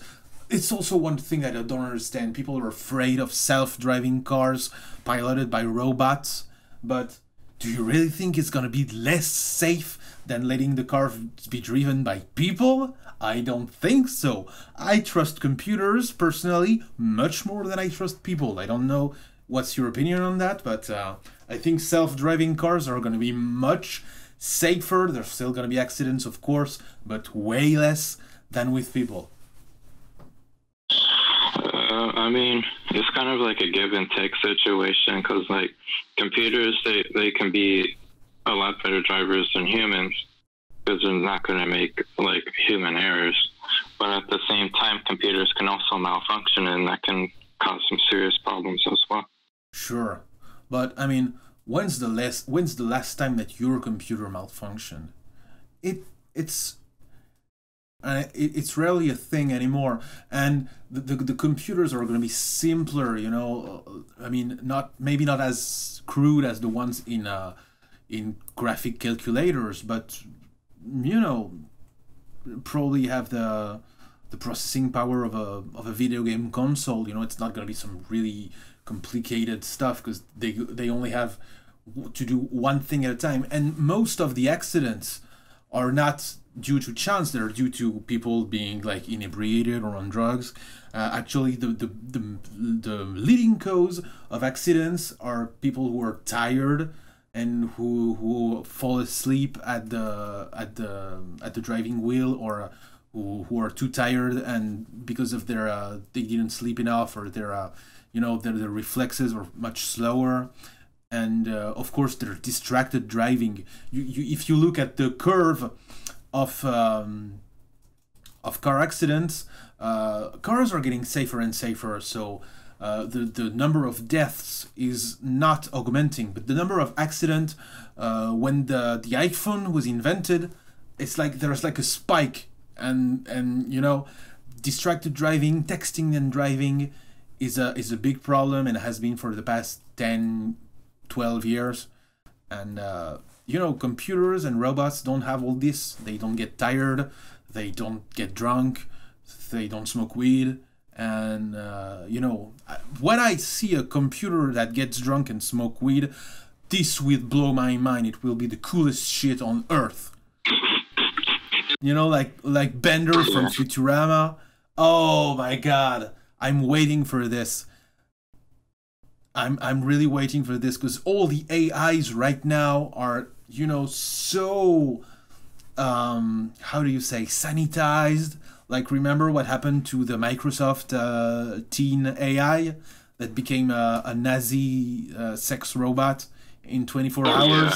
Yeah. I remember that. Yeah, that was so they're very wary about this stuff.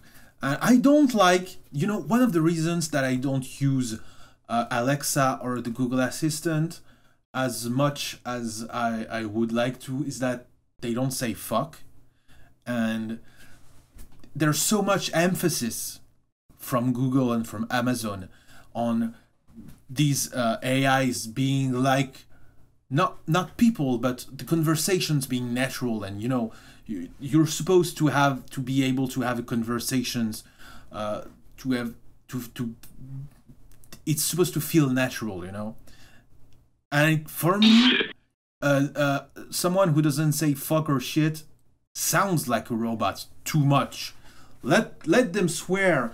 IBM Watson, I think it was IBM Watson or some kind of super AI. A few years ago, they hooked it on what is it? The Urban Dictionary, they made an AI, they made a supercomputer AI learn the Urban Dictionary, so it would be able to use slang to be to sound more natural and to sound more human. And they took down the project because the AI started swearing too much. That's such a loss. That's such a stupid decision. Let Alexa say fuck.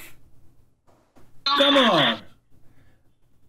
You know, if they make an assistant like Alexa or the Google Assistant that says fucking shit, I buy it instantly. No hesitation. I feel like that would be a good selling point too for a lot of people. Yeah. An AI that uses slang and swear words, I buy it the day it is released. I mean, unless it is thousands of dollars. But, you know, if it's priced competitively, there's no question. I buy it at the moment it is released. The day it is released. I pre-order it. I'm against pre-orders. I think it's a scam. I think people should not pre-order games or movies or technology or anything. I hate pre-orders. But I would pre-order that, you know, because I would, just to make a point, you know, just to shut up and take my money, you know. Right. Wouldn't you? Of course I would.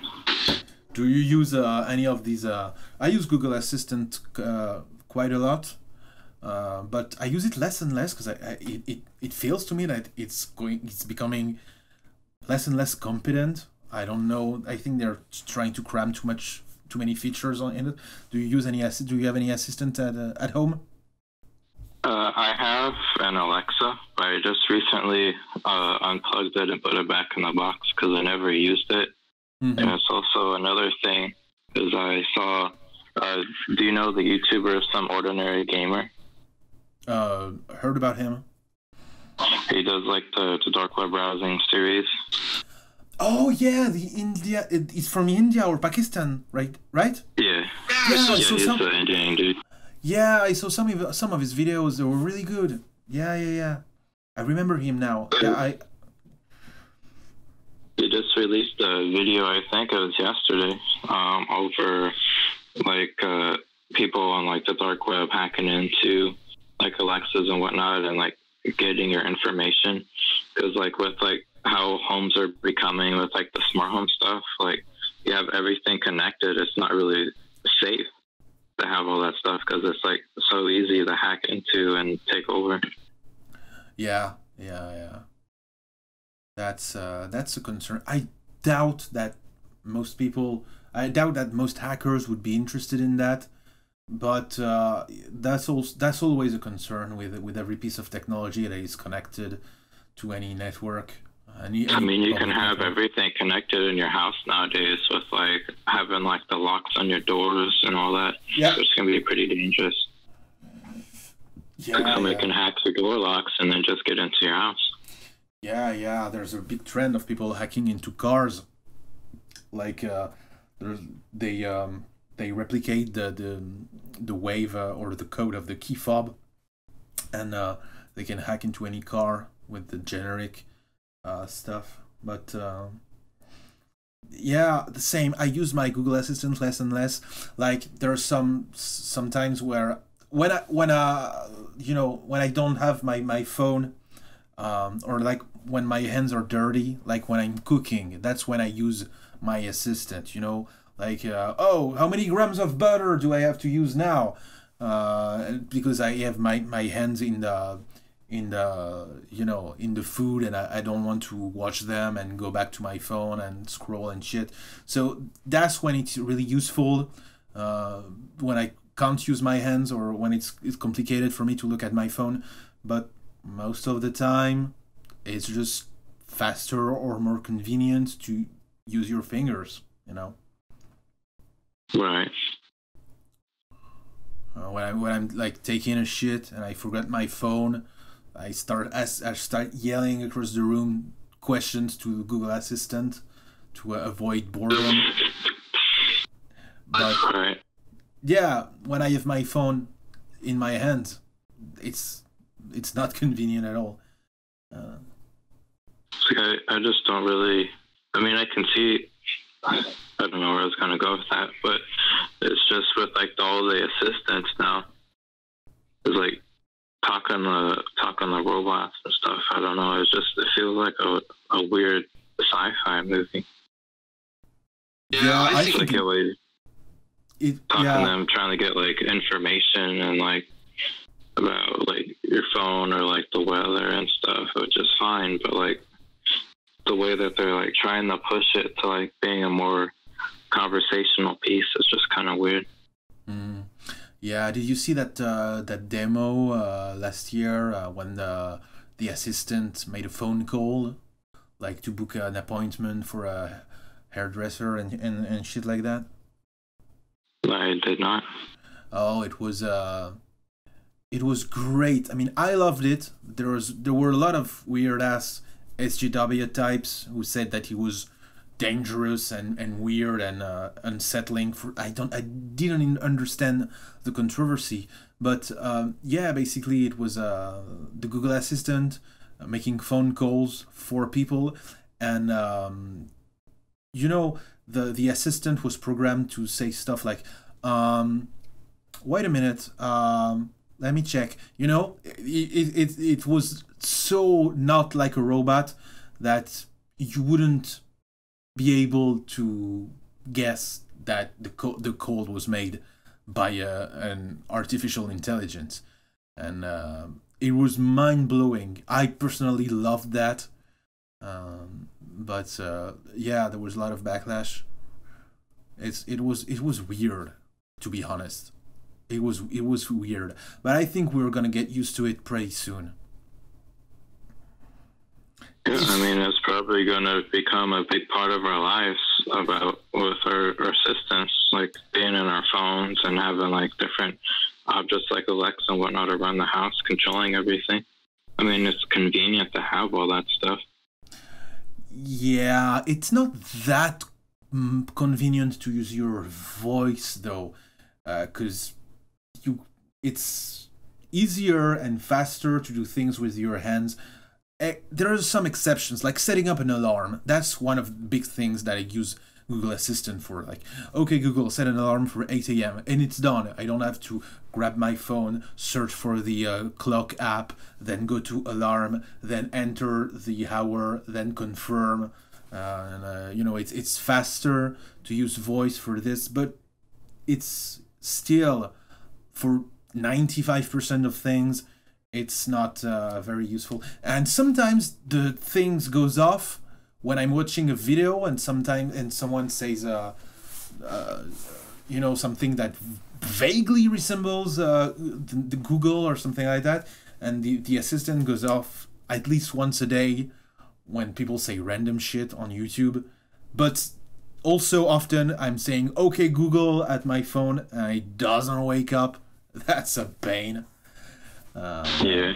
There was a huge problem with Alexa because it used to wake up for any voice and do what anything said, and there was an ad on TV where a guy said, "Hey Alexa, play Despacito," or I don't remember what song it was, and so many people at home got their the speakers blasting music when they were just watching the TV and the ad came on. And yeah. There was also that Burger King ad that got taken down because of it. I don't remember what he said. It was something about like the new burger that they had. Oh yeah, yeah. And you could order a burger through Alexa. I think that was it. Or you know, a guy who got home and he received a lot of parcels, like so much random shit, and he says, "Oh, I didn't order this," and it was his toddler who talked to Alexa and ordered a bunch of shit from Amazon, and it got delivered at the guy's house. Like there was like not thousands, but hundreds of dollars of the most random crap that the toddler ordered with Alexa during the day when the guy was at work or some shit like that. Oh my god, it was hilarious. Yeah, that's another problem with it too.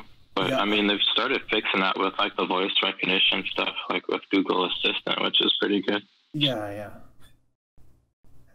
And what about the stores where there's no employees and you know, you go with your phone and there's one that opened the first one opened in I think Seattle. I know it was in the northwest of the U.S. I think it was in Seattle. I'm not sure. It might have been Portland or but it was around there. And yeah, there's I think it's Amazon Go, and you enter the shop, you scan your smartphone, and then you just put stuff in your, you know, bag, and then you exit the store, and it's automatically you know, it's automatically comes from your account balance or your PayPal or whatever. I remember seeing something about that like a month ago, I think. It's like it's an interesting concept that it cuts out the middleman, but Yeah. I don't know. I mean, less jobs for people. Yeah, sure. I mean, it's kind of it will have to be like that because with more robots and more things that are getting automatic, like the assembly lines for cars now are mainly robots, and it's more and more. There's I think some phone company is making robotic assembly lines for their smartphone. I'm not sure, but I think, I mean, a lot of people are going to lose their jobs, and there's not a lot we can do about it, I think. I mean, still, there has to be people who, you know, put things on the shelves, at least for the moment. Maybe it's going to be replaced by robots soon, but and people who like do maintenance and people who like build these stores. But yeah. Yeah, I mean, it's the inevitable future that is going to happen eventually. But like at the same time, I mean, how are they going to handle the people who get put out of jobs because of that stuff? Yeah, that's a big question that nobody wants to answer. And that's you know, that's like global warming. We don't like to think about it. We don't like to talk about it. We're like doing like the proverbial ostrich that puts his head in the sand, and it's hard because there's no obvious solution, and all the solutions that have been proposed all have some basic major flaws. And I hope we're gonna find a solution, but I'm not so sure, and it's gonna be hard, and you know, the road is gonna be rocky and with a lot of obstacles to overcome, because it's obvious that robots are gonna steal so many jobs real fast. It's already happening, and it's gonna be happening at an exponential pace. And I see it in my neighborhood. There's a kebab where the meat is cut by a robot. It's not even a big kebab shop. It's a small thing, but the meat is cut by a robot. And yeah, I see more and more supermarkets around me where there's like less and less cashiers and more you know, self-checkout computers. At McDonald's, they don't take your order anymore. It's all computers, and it's gonna be more and more like that.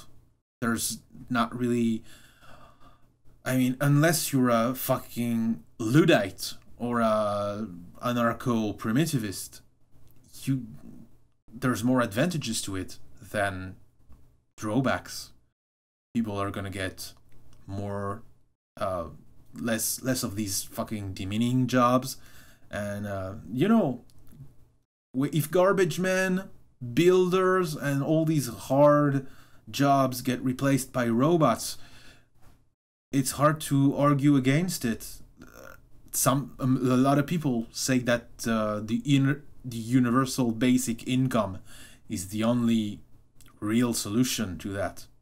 But then, where is the money gonna come from? You know, more taxes, a tax on robots, maybe. I don't know. I don't know. I mean, the more that I think about it, the more I realize that stuff has already started happening, because I forgot about like the self-checkout stuff with like McDonald's and whatnot. It's like a lot of that started happening around me, and I'm from like a smaller town too. Yeah. And in the US, more and more cities have allowed driverless taxis. I don't remember which company does that. I think it's Lyft, or it might be Uber. Driverless taxis are becoming more and more commonplace, and robots are all around us already, and it's just gonna be accelerating. There's no way out of it. I mean, the good thing about it, though, is it's taking the jobs that people don't really want to be in, so they could work somewhere else. But at the same time, where is somewhere else? Yeah. But also, they're taking a lot of jobs of people who are like underqualified and who don't have a lot of job options.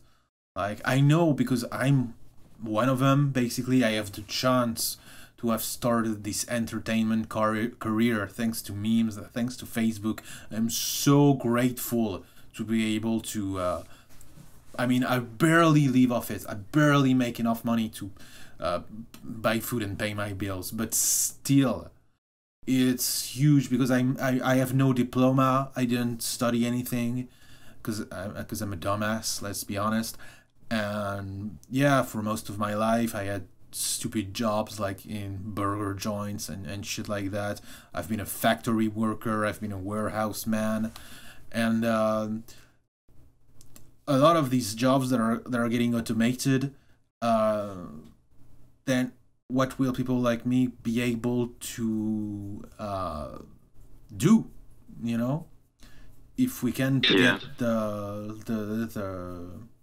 because on one hand, yeah, it's kind of demeaning, and it's kind of, to be a janitor, you know, it's not fun, it's not a great job, it's not rewarding, you know, unless you have some kind of OCD and you get off on cleanliness, which I know some people who are like that. But sometimes you don't have the choice. Sometimes it's this or nothing. You know, like people who just got out of prison and are trying to get rehabilitated, they don't have a lot of job offers, and often it's shit like that, you know.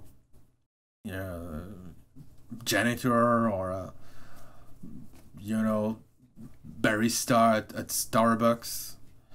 And I'm saying that, but at the same time, I know so many people who have big, prestigious diplomas and who do these kind of jobs because they cannot find a job according to their qualifications. I know so many people who make burgers at McDonald's and shit like that, and they have, you know, studied for 5 years and they have their prestigious degree from some law school or medicine or whatever. I know a guy who was studied 9 years, and he has a PhD in genetics, and he's he works in a small bookshop, and he puts books on the shelves. So it's not just underqualified people who have no choice, it's also overqualified people who have no choice. It's a strange situation we're in. It's like there's just too many people in the workforce now that it's hard to get people who want to be there, because like you have more people going into those kind of jobs, and like the people aren't retiring. Yeah. So it's just kind of a hard situation on everybody. Yeah. And this is gonna become a problem like real soon, because the baby boomers are getting old, and there's gonna be so many old people. Old people are outnumbering young people in almost every country in the world, except countries where there's war or famine or some kind of catastrophic conditions. But the child rate is decreasing in the whole world. There are fewer and fewer children born in even in African countries. You know, even in the developing world, there are less and less children born, and it's not already the case in the USA. I know that in the USA the biggest age group is millennials, but here in Europe it's boomers. They are outnumbering every other age group by a landslide, and it's gonna be, you know, a lot of them can't be part of the workforce anymore. They're too old to work, but you know, some people will have to pay for their retirement pensions, and it's becoming a real problem here. And the governments are trying to find solutions, and they can't. That's why they are importing so many immigrants in all of Europe. That's why a lot of people don't seem to understand. It's because we have too many old people, and we have not enough people to pay for their retirement pensions and to you know, for the workforce and shit like that. And it's gonna become a problem in the whole world. It's already a huge problem in Japan. I don't know if you've seen what's going on in Japan recently, but the Shinzo Abe's 57th, excuse, I got it backward. Shinzo Abe, 57th Prime Minister of Japan. I think he's making now. The government is paying for mangaka and people who make animes to incite young people to have more children, because people aren't fucking anymore in Japan, and there aren't making any more children, and the birth rate is abysmal, and yeah, too many old people, not enough youngs, and yeah, most of the world is gonna become like that soon. There's gonna be a wave of old people, especially since with the progress of medicine, hygiene, technology, people are getting older and older. There's going to be more and more people who reach the age of 100. It's theorized that half of the people born around the year 2000 will live to 100 or older. So, yep, it's going to be the gray wave. You know, we're gonna have to deal with that soon. It's just so many people, not enough people dying off, and not enough people having kids. Yeah. But you know, if people keep having kids, there's the danger of overpopulation also. So it's not so bad that the birth rate is declining. It's just that there's going to be, you know, it's kind of necessary, because the current model is not sustainable if we keep you know, increasing. If the population keeps increasing, we consume too much, we eat too much, we produce too much, and if there's more and more people, we don't have enough on the planet to keep, you know, that. So it's kind of a good thing that the birth rate is declining. It's, you know, overpopulation is scarier than what's going on right now. But there's going to have to be a transition period. And that transition period has already started. And man, it's going to be hard. It's like another thing is like with children not being born, it's like a lot of people can't even afford to have kids. Yeah. Yeah. And yeah, more and more people, more and more millennials choose to have dogs instead of children. And it's just more viable. Yeah, it's less expensive, cheaper and easier. Yeah. And it's not just and it's not just the money. It's also the time. Now that men and women have careers, people don't have enough time to raise their children properly, and you know, it's a concern that children spend too much time in front of the TV, and that parents don't have the time to educate them. So also they got to pay for you know, how do you say,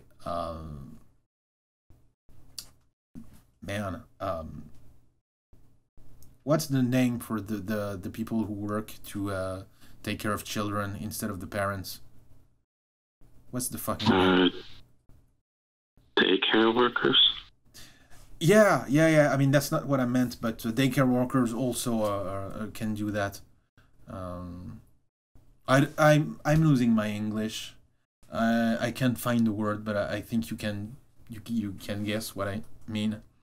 And how about like a babysitter? Yeah, that's the word I was looking for. So yeah, you gotta find a babysitter that you trust. It's not always easy. Often it's people who do this kind of job because they have no other choice. So they may not be the best people to raise your kids, and it's you know, you get out of one problem to fall into another one, and it's just a big set of trade-offs, and there's no real exit to this situation. There's like bad choice number 1 or bad choice number 2. And we're trying to minimize the damage, but there's gonna be some damage. What we need is flex tape. There's just too many form factors nowadays to go into stuff like that. Like you get so many decisions that you never even would have thought of, like even 10 years ago. Yeah. Do you see that bucket of 27 pounds of mac and cheese that lasts for 20 years? That's sold at Costco. Yeah, I saw that. This is epic. It reminded me of fucking Idiocracy, but in a good way. Yeah. 180 servings of mac and cheese. I posted the link on my page, and so many people say 20 years. Oh, I would eat that in an afternoon. It was funny. How much were they asking for it? $90. So $90. That's 50 cents per serving. That's really reasonable. Yeah. Yeah. Bucket. Reminds me of the first episode of the IT Crowd. I don't know if you've seen this British show about people who works with computer. I haven't seen it.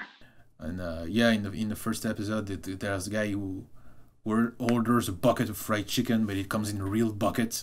It's like this huge thing. What TV shows do you like, if you even watch them at all? I don't really watch a whole lot of TV, but when I do, it's usually like The Office or Family Guy, South Park, stuff like that. Just like comedy stuff. Yeah. Do you watch It's Always Sunny in Philadelphia?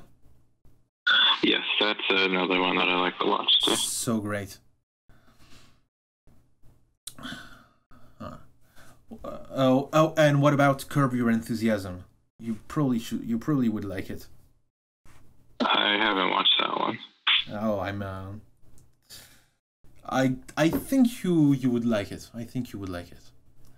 It's from the guy who made Seinfeld, and it's a lot of improv, you know, and it's just this guy who keeps getting into awkward situations with assholes, and it's so funny.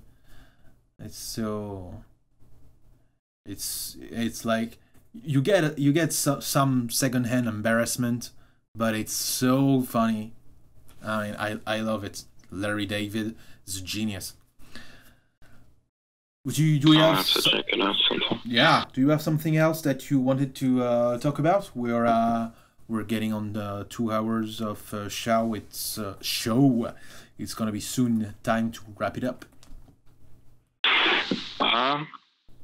Not really. It's just, I mean, the only thing I really want to talk about is like my YouTube channel, I guess, about the stuff I have coming up. What's coming up? What can we expect for the future on your YouTube channel? I've had a lot of requests recently, actually, about to start doing more reviews over stuff. Like when I had the Taco Bell one, people asked for more stuff like that. So if anybody has any requests for like what I should review, you should just message me on Facebook and I'll get on it. Yeah, I'll try to find something for you to review. And yeah, if anyone's who's listening has an idea, what else?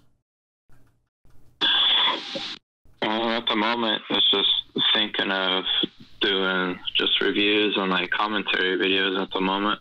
But I mean, I have lots of stuff on the back burner that I'd like to try eventually. Oh, nice.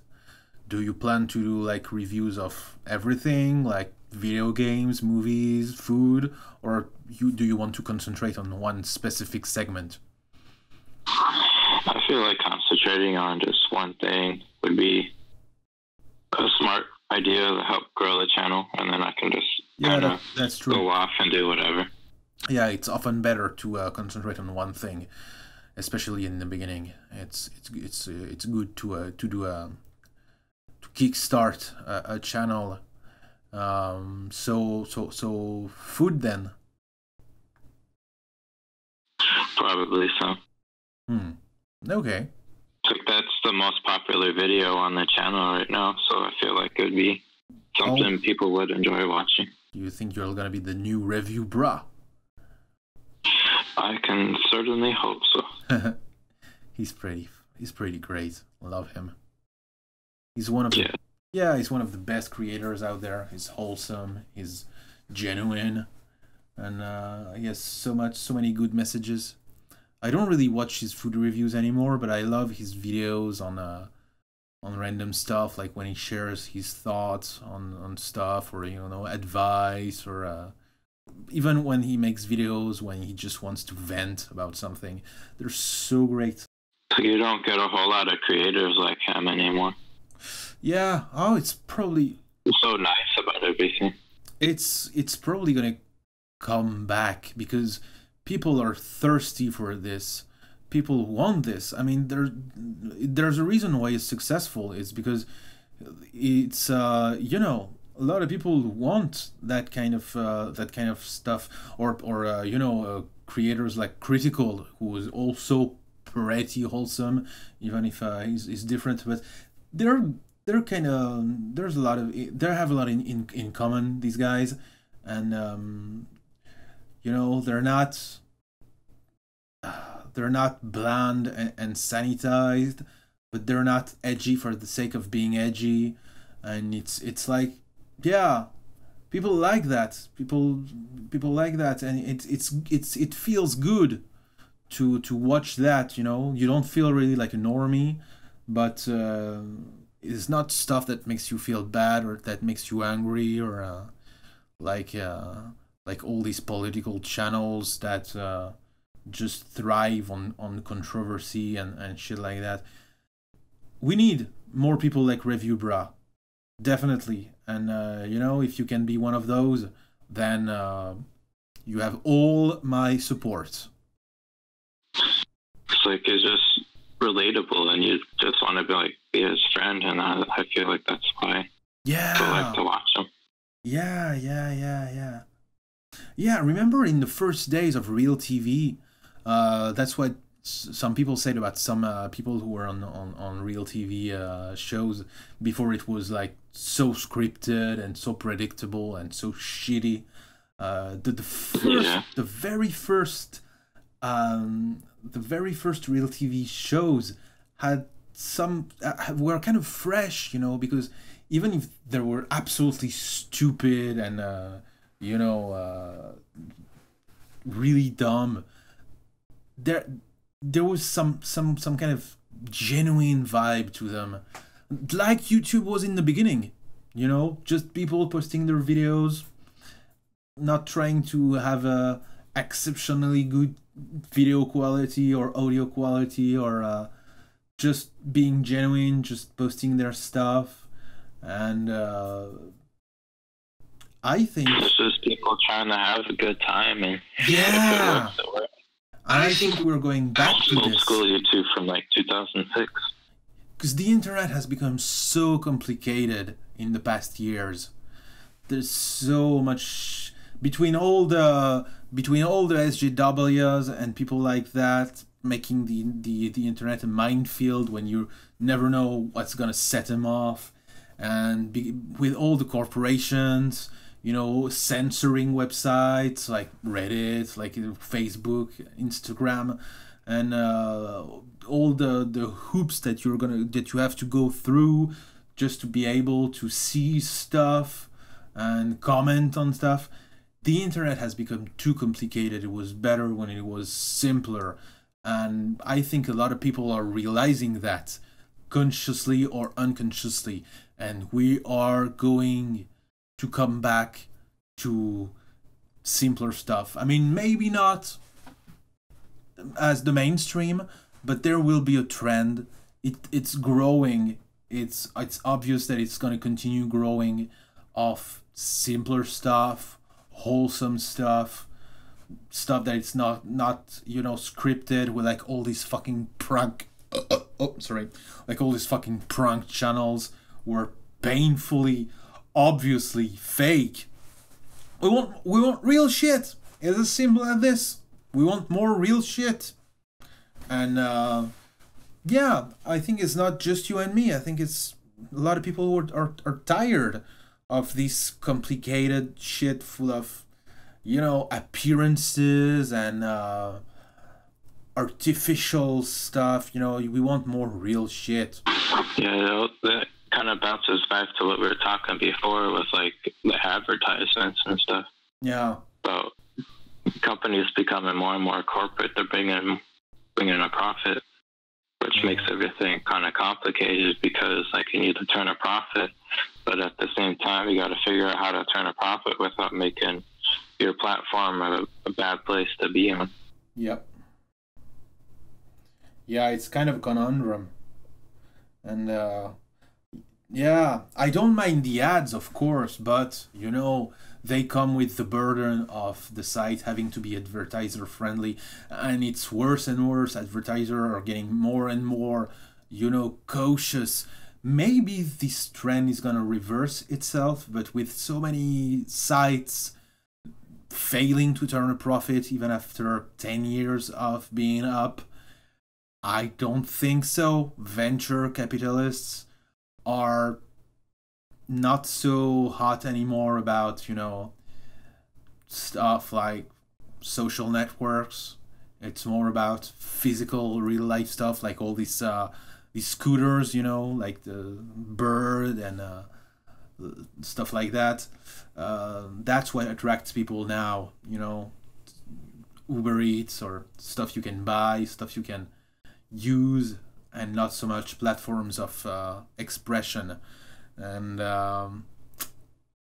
yeah, people want more real shit, and we want the internet to be simpler again. And there's probably gonna be websites which allow us this in the future. They may not be the biggest ones, but I can only hope that it's gonna become a real trend, and there's gonna be a wave of simpler, freer, realer internet soon. I feel like we're gonna get there. Like 2019 is probably going to be the turning point for stuff like that because of all the outrage that we had over that kind of stuff last year. So I feel people are going to try and start fix it. Yeah, I feel that too. And it may be some dumb optimism, but I'm pretty good at predicting things usually when it comes to internet and trends and stuff like that. So I really hope, and if I can be a part of it, then it would be awesome. You know, I try my best, and people are grateful for it. I get so many messages of people who are grateful for me to be pushing this trend of being real, of being simple, of, you know, no artificial shit. And yeah, if that can be the 2019 big trend, then oh my god, I will buy $100 bottle of wine and drink it to the health of this trend. And yeah. Fingers crossed, man. Fingers fucking crossed. I can only hope for the better future of the internet.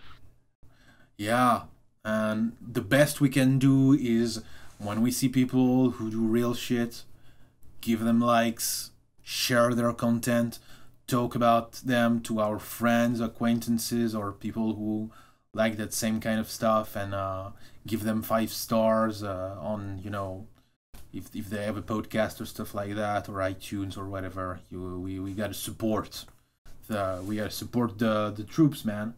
We gotta support the soldiers of the free speech and of genuine content. Really gotta do this. That's the best way that we can bring this new trend that we want. That's the realest stuff that we can do, is drop some likes, subscribe, and stuff like that. Yeah. We often underestimate the influence that we can have on, you know, trends. Sometimes it seems like trends are fabricated by companies, or, you know, all the industry plants, and we talk about that all the time, but we have a real influence. We can vote. We can vote with our likes, with the time we spend on watching good channels, on you know, good memers, people who are real, and we should all be mindful of that, I think, and keep doing that more and more to help bring to help make the internet a better place, because lately it has not been so good.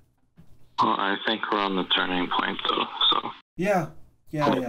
Hopefully, I don't think it can get any worse than what it was last year. Oh, it can always get worse, but yeah, we are on the turning point. That is pretty obvious, yeah, and I hope that things are gonna be better. I'm trying to do my best to help bring that new era of a better internet. Gotta keep fighting the good fight. Just gotta keep your head up and keep pushing through. Yeah, like the Beastie Boys said it so well. Fight for your right to party. That's one way to put it. Fight for your right to meme. Fight for your right to good memes. No more meme censorship. Yeah. So sick of this censorship. It's not getting worse lately, but it's not getting better. Yeah, I hope.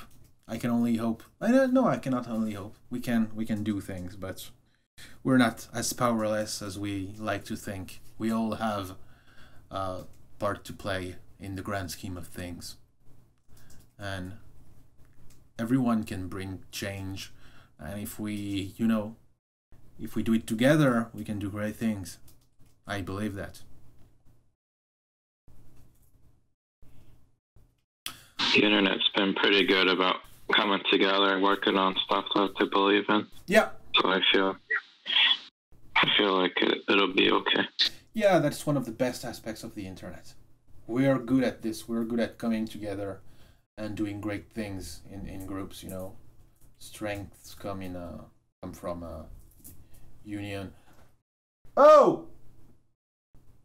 One of my rats is eating the paint of my walls. What dumb shit. Yeah, I think these good words are well, it's been 2 hours and a half. It's a good time to end now. I think we've said it all. What do you think? Any last words? I think I said all I've needed to say. Great then. It's the end of episode 11 of MOJITALK, the worst podcast on the internet.